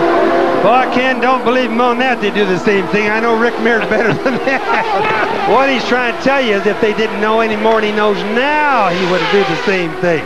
But believe me, he wouldn't do that. You're looking at Brian Herta in the shell car as they come through turn 10 onto the start-finish straightaway, followed by Jimmy Vasser. Herta is running 6th, and Vasser is running 7th. Michael Andretti's the race leader, and Michael Andretti can really make a race out of this Drivers' Championship should he win here today, and Vasser stay down in 7th place. It would all be decided 1 week from today in California. You can see how slippery the track is when you see, like with Vasser right there in the red car, locking up his brakes, going in, smoking his tires. You can tell that means the track is slippery, the tires are hot, there's not a lot of traction left. That's the reason they don't do as much attempting at passing right now as they do earlier on or after they change the tires. The track is slippery, the tires are slippery. The race leader is Michael Andretti. Andretti's lead is now, there's Andretti, the lead is 3.4 seconds, and that is Robbie Gordon with P.J. Jones, and boy, that's where Jones had the trouble earlier with Zanardi in turn 10. So it's Michael Andretti, his lead, now 5 seconds over Bobby Rahal. There's P.J. Jones driving for Dan Gurney. And P.J. Jones is currently running in 13th place. I think one of the nicest things for Toyota, even though they're not way up in the race, they haven't been competitive here, they are more competitive than they've been in the past, and so far the engines have run all day long without any problems. That means that they're making a lot of gains. For a while they've even had engine problems, but remember, Honda's first year looked like a disaster. Bobby Rahal pursued by Christian Fittipaldi. There's Rahal running 2nd. There's Fittipaldi running 3rd, and Gilles DeFerrin in the yellow car has yet to cross the finish line. DeFerrin now just crossing the finish line, pursued by Al Unser Jr., who's running in 5th place. So the top 5, we run them down. Michael Andretti, Bobby Rahal, Christian Fittipaldi. This man, DeFerrin, is 4th. Al Unser Jr. is 5th. There's Brian Herta, who's running 6th. And right behind him is Jimmy Vasser, who is 7th. Adrian Fernandez, they list is running 8th, but I believe he's dropped down to 10th place. On board now with Jimmy Vasser. You wouldn't think that Jimmy Vasser would be trying so hard, because he's in a points deal. You wouldn't think he'd be trying so hard to pass.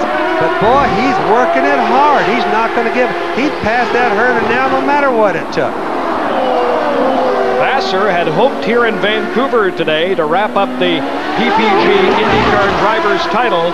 Barring something unforeseen, that will not happen, as Michael Andretti will remain very much in the picture, as will Al Unser Jr., who is but 2 places ahead of the man you're watching, Jimmy Vasser, as Jimmy Vasser chases Brian Herta. Brian Herta, the 26-year-old teammate of this man, Bobby Rahal. There's the 3rd place car, Christian Fittipaldi.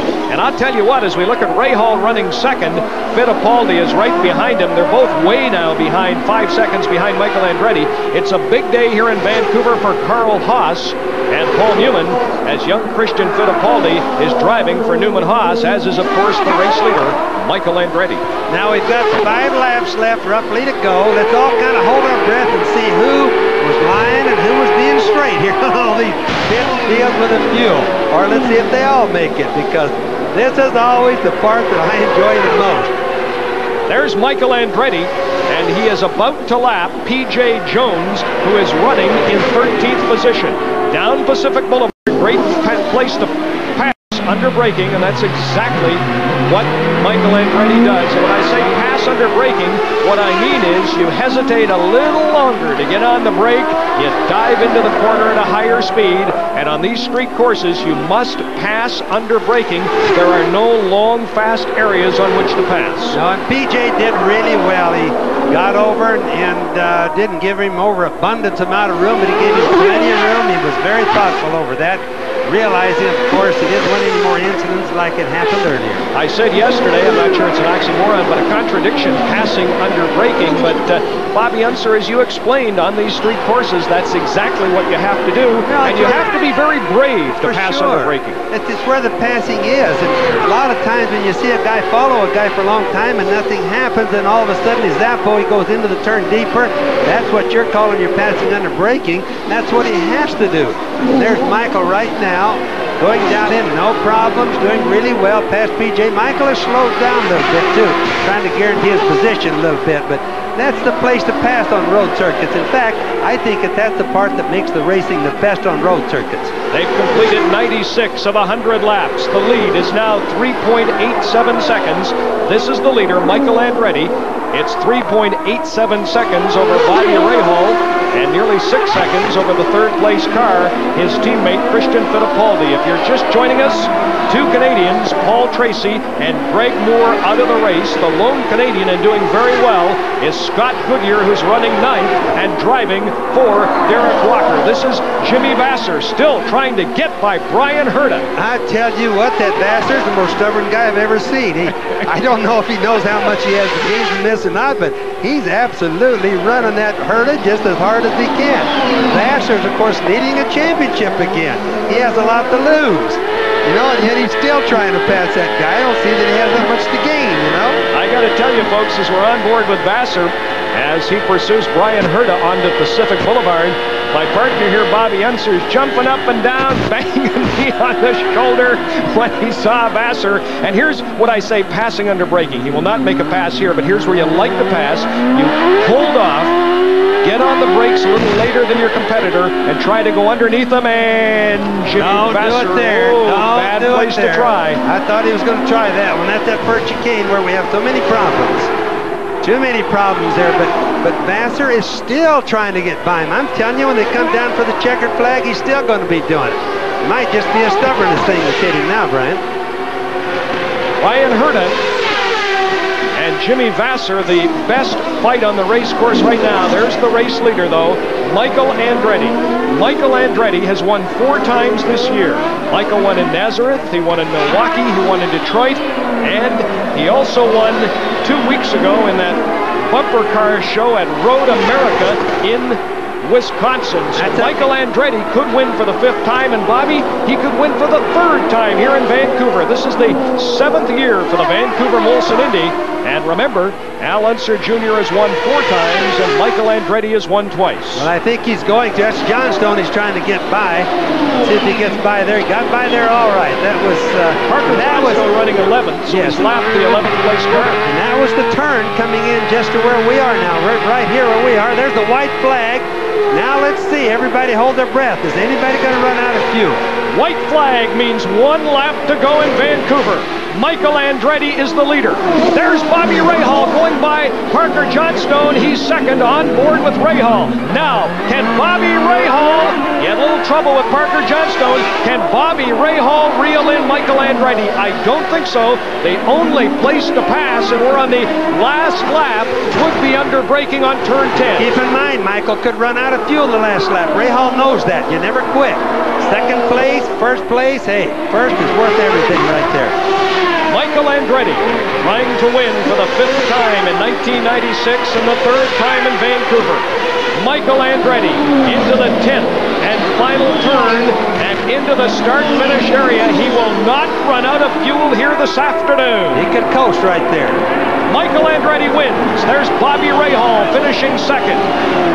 Christian Fittipaldi now crossing the finish line, finishes third. The yellow car is Gilles de Ferran, he'll be fourth. Al Unser Jr. will be fifth. And here's the battle for sixth and seventh. And I don't think Vassar is going to catch Brian Herta. No, sir. Across the start-finish line comes Rahal's young teammate Brian Herta to finish sixth. And Jimmy Vassar will finish seventh. I'll tell you what, the race for the championship is still very much alive. It will all be decided next week in California. Plus Michael's 5th win of the year. Now it's just amazing with competition as hard as it is now. He's really been hot. He hasn't run away with anything this year, but boys, he had a good hot streak. Well, Michael Andretti's always had great success in Toronto. He's had great success here in Vancouver, so the domination of this event, it's in its 7th year. The winner is Michael Andretti. That means he has 3 victories, and your nephew Al Unser Jr. has 4 in the 7-year history of this Vancouver Molson Indy. Very, very, very good race, Brian. I think that this was the finest race I've ever seen at Vancouver, if you don't mind my saying so. We'll return. We'll talk to the top drivers and the top Canadian. There you see the top 8. It's official. Michael Andretti wins the Molson Indy Vancouver. And back live in Vancouver, Michael Andretti wins the Molson Indy Vancouver for the 3rd time. And we remind you that closed captioning for the 1996 Molson Indy Vancouver is brought to you by your friends at Mr. Transmission. Refer to the yellow pages for a location nearest you. No transmission problems today for this man. The winner standing by with Ken Daniels. Ken? Yeah, Brian, no problems for Michael, and Michael right into second place in the points. How do you feel now? Very much in contention. Very much. You know, we're there. We're going after him now. You know, I feel great. It was just a great day. Everything went perfect. The car was good. It's good enough to win, and pit stops were perfect. You talk about pit stops, and we talked about fuel strategy all day. How much of a concern was it for you? Well, we did a good job. We called it just right.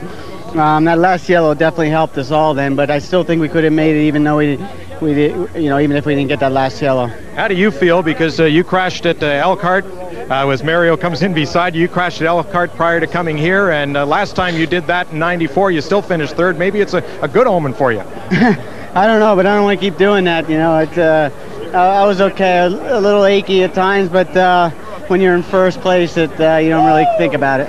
Mario, your thoughts? So while we have Michael, your thoughts on the race that Michael ran today? Well, I was never so happy sitting up there on a perch and doing nothing, but really watching him doing a fantastic job. I mean, it's just really a beautiful day for us, and everyone just worked perfectly. The pits, the crew, and you know, it was just a pleasure to watch today.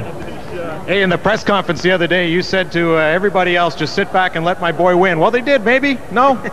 They listened. Hi, everybody at the lake. Mario, Michael, congratulations to you both. Right now, let's go to Jack Arute, who's standing by with a guy who ran a very strong race today, Bobby Rahal. Jack? Another podium finish. And how close were you to winning this thing? At times, I thought fairly close. I couldn't seem to get a break in traffic. Michael got through traffic better than I did, and that really hurt me here on a number of occasions. And we were concerned about fuel, so I was short shifting there with about 20 laps to go. Michael got a little bit ahead of me, but then they said, okay, we're going to make it. I think we had 0.3 of a gallon at the end there, so it was still close even then, but I tried to run him down, got close, and then just got held up again a little bit, and that's all Michael needed. Now, you're one of the few, in fact, the only owner-driver in IndyCar. Now, what does the driver, Bobby Rahal, go back to the pits and say to the owner, Bobby Rahal? Well, the owner will say he's got to do a better job next time, but I don't know, I'm very happy. You know, it's been a long year for us, and the performances have really come in the latter half, and you know, Brian had a good run today, I guess, finished 6th from what I hear, and you know, 2 in the top 6, not bad for a first-year team, and you know, we want to win yet. I'm not satisfied with seconds by any means, but at least we're at the right end of the race. So now, what can we look for in Laguna Seca next week? You got anything special there? We did a tire test, a bunch of us, and I think Goodyear's going to have a very good tire there. Brian was on the front row there last year. I think we had a very good test there. You know, I'm optimistic. It's a beautiful new circuit, so I'm optimistic of our chances. You know, things look good. I just want to say before we shut off here, hi to Debbie and Graham, Jay, Michaela, and Sam, everybody back home. Love you. We've heard from first, we've heard from second. Now we're going to hear from third. Ken? Thank you, Jack. And the 3rd podium finish this year for Christian Fittipaldi. He was 2nd earlier and now finishes 3rd. Christian... Great day today for you and a great day for Newman Haas. Tell me about it. Yeah, I think it was a great day for the team. Michael really drove very well. It was a hard day for me in the office because I started 14th, so I had to work my way around a couple of cars, make sure that my nose was clean all the time, and go for the finish. The car worked throughout the whole race, and I'm very happy. We just had some small problems yesterday in the time trials. That's why I started way behind, but apart from that, I'm very happy, and the team did a great job. Yeah, and even though you and Michael are on the same team, I know you all run your own race, but you knew that if Michael could get up into position here, which he is, he's still got a shot at the Drivers' Championship. Oh yeah, I think we're gonna work well together, and if I can help Michael, I'll definitely do that, because if one day he can help me, I think he's gonna do the same to me. I think we have a lot of respect among each other in the team, and we work pretty well together. Christian, thank you. Thank you. Christian Fittipaldi, back to Brian. So it's official. Michael Andretti, Bobby Rahal, and Christian Fittipaldi, the top three, the top Canadians. Scott Goodyear was ninth. The Molson Indy Vancouver, more after this. Back live in Vancouver, Bobby Unser said to me during the commercial break, I'll tell you what, this was one outstanding race. The presentation's coming up in just a minute.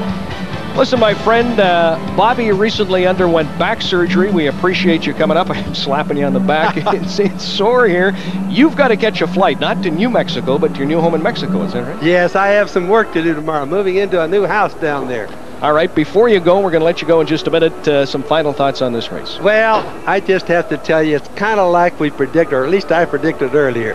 The old cats that have been around a long time, they won, they were outstanding. The new Lions still didn't do quite that good. But overall, I think maybe it's the nicest and most exciting and most competitive race I've ever seen here at Vancouver. And I just think it's just lovely being here with weather like this. Love it. All right, we love having you here. We'll see you next summer for the Molson Indy. I'll see you during the winter down south, but have a safe trip to Mexico. Keep inviting me back, because I'll come. We'll invite you. Three-time Indy 500 champion Bobby Unser. He called it. He said the veterans will do it here today. Andretti wins, Rahal second. We're ready for the official ceremonies.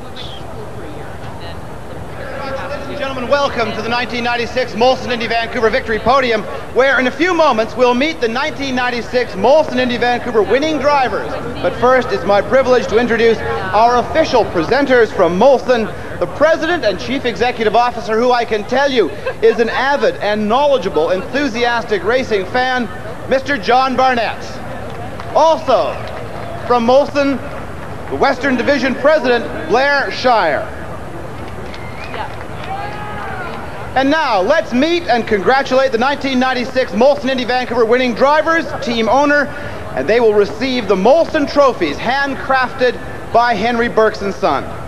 Finishing in third place from Newman Haas Racing, would you please welcome Christian Fittipaldi.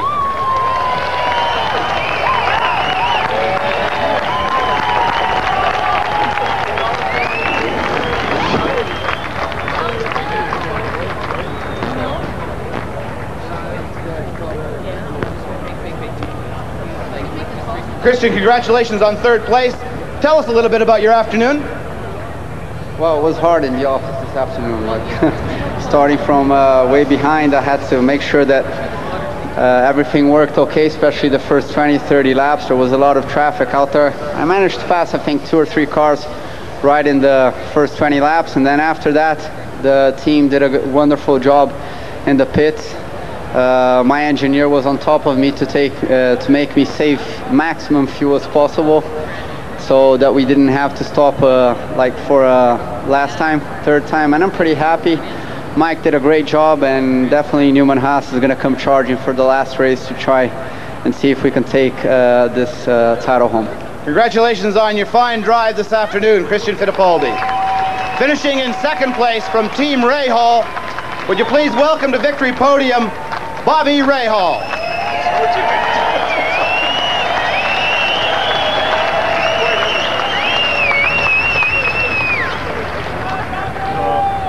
Another race in Vancouver, Bobby, another visit to victory podium. Yeah, absolutely. It's, I don't know, Canada's awfully good to me and has been, especially Vancouver over the years. Love coming here. It was a fun race. We tried to run Michael down there at the end and just ran out of time, but he did a super job, and my hat's off to him.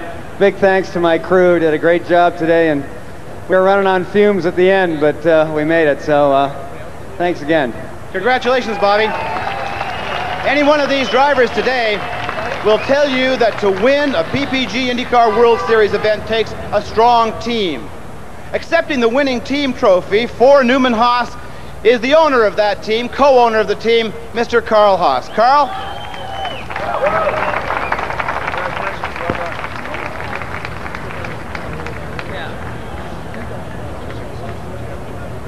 Congratulations, Carl. Yeah. Thank you. It's great to be back in Canada, Vancouver. We love the place. We love Canada, and Michael did a terrific job. Congratulations, Michael. And Christian really starting it way back there, and where he started towards the back, he really hung in there. And mostly, I'd really like to thank our crew from both cars. They did a wonderful job, and it was a great race, and we're very, very happy. It's good to be here in Canada. Thank you very much.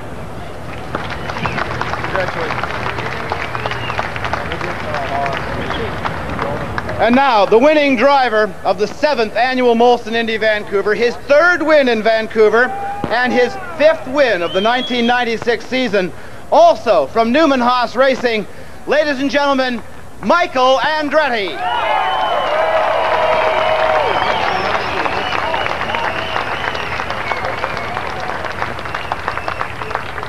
So, Michael, you thinking about taking out citizenship? Yeah, really. I love Canada. I tell you, I love coming here. I love driving here, and can't wait for next year. How big an issue was the fuel for you? Because you turned some fast laps towards the end of the race, then it looked like you might have been backing off a little bit. Were you trying to save fuel? No, I was letting actually Bobby set the pace.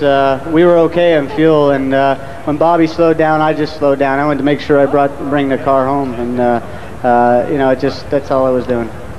Congratulations, Michael. It was sure fun to watch. We enjoyed the show you put on. Congratulations to everybody who took part. And well done. Well, thanks. I just want to thank the whole team, the whole Kmart Haviland team. They did a great job today, and Ford engine ran great all day. 5 wins for it. It's great. It is indeed. Ladies and gentlemen, on behalf of all of the sponsors of the 1996... Michael Andretti wins, followed by Bobby Rahal and Christian Fittipaldi. The top Canadian, Scott Goodyear, was 9th. Greg Moore and Paul Tracy did not finish the race. We'll return live to Vancouver and more of the 96 Molson Indy Vancouver right after this.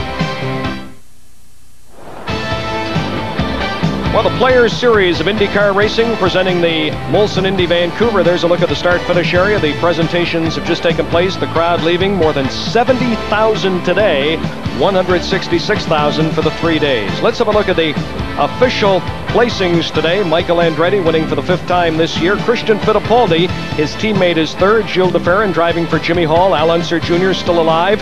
Jimmy Vasser has not wrapped up the Drivers' Championship. Adrian Fernandez won in Toronto, the lone Canadian to finish. Scott Goodyear, both Moore and Tracy forced out of this race.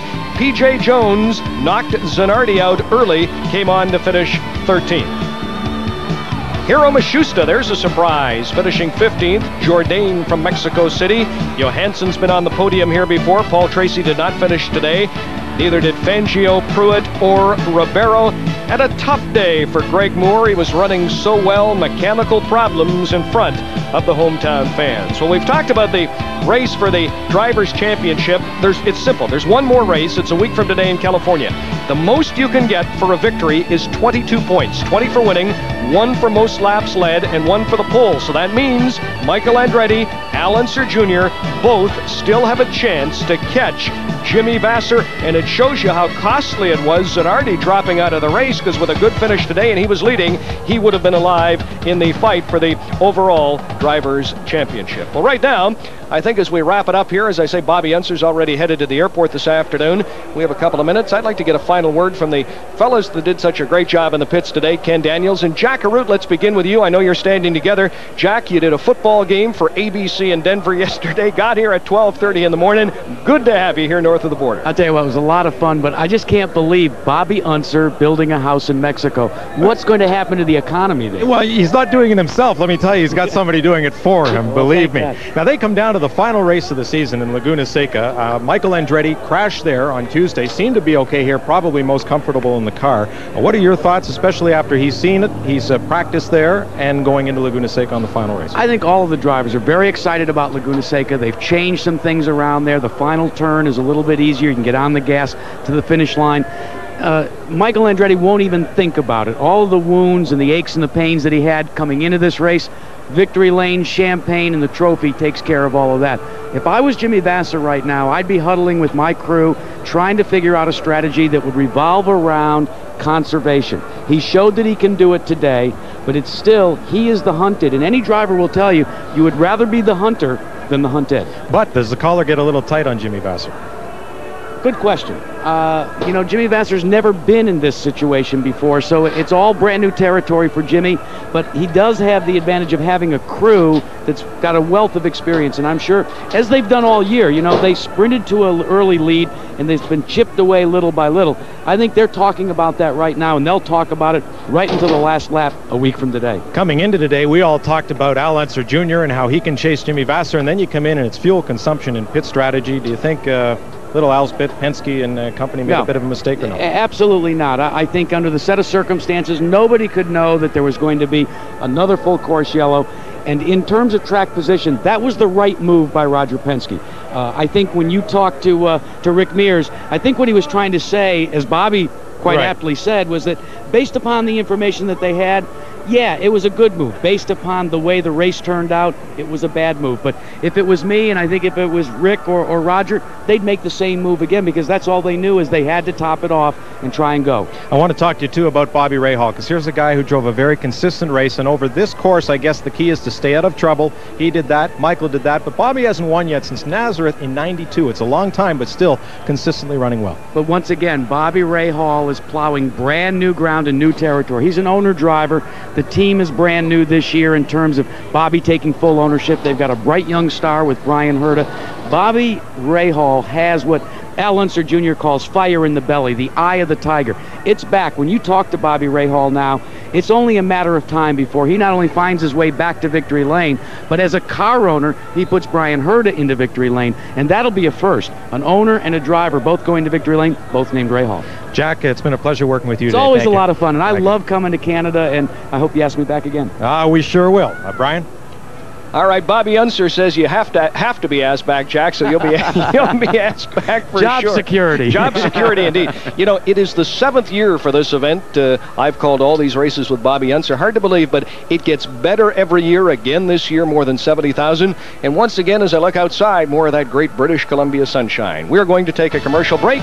We'll return with a final word from here in Vancouver, the 1996 Molson Indy Vancouver. Right after this, Michael Andretti wins in Vancouver for the 3rd time.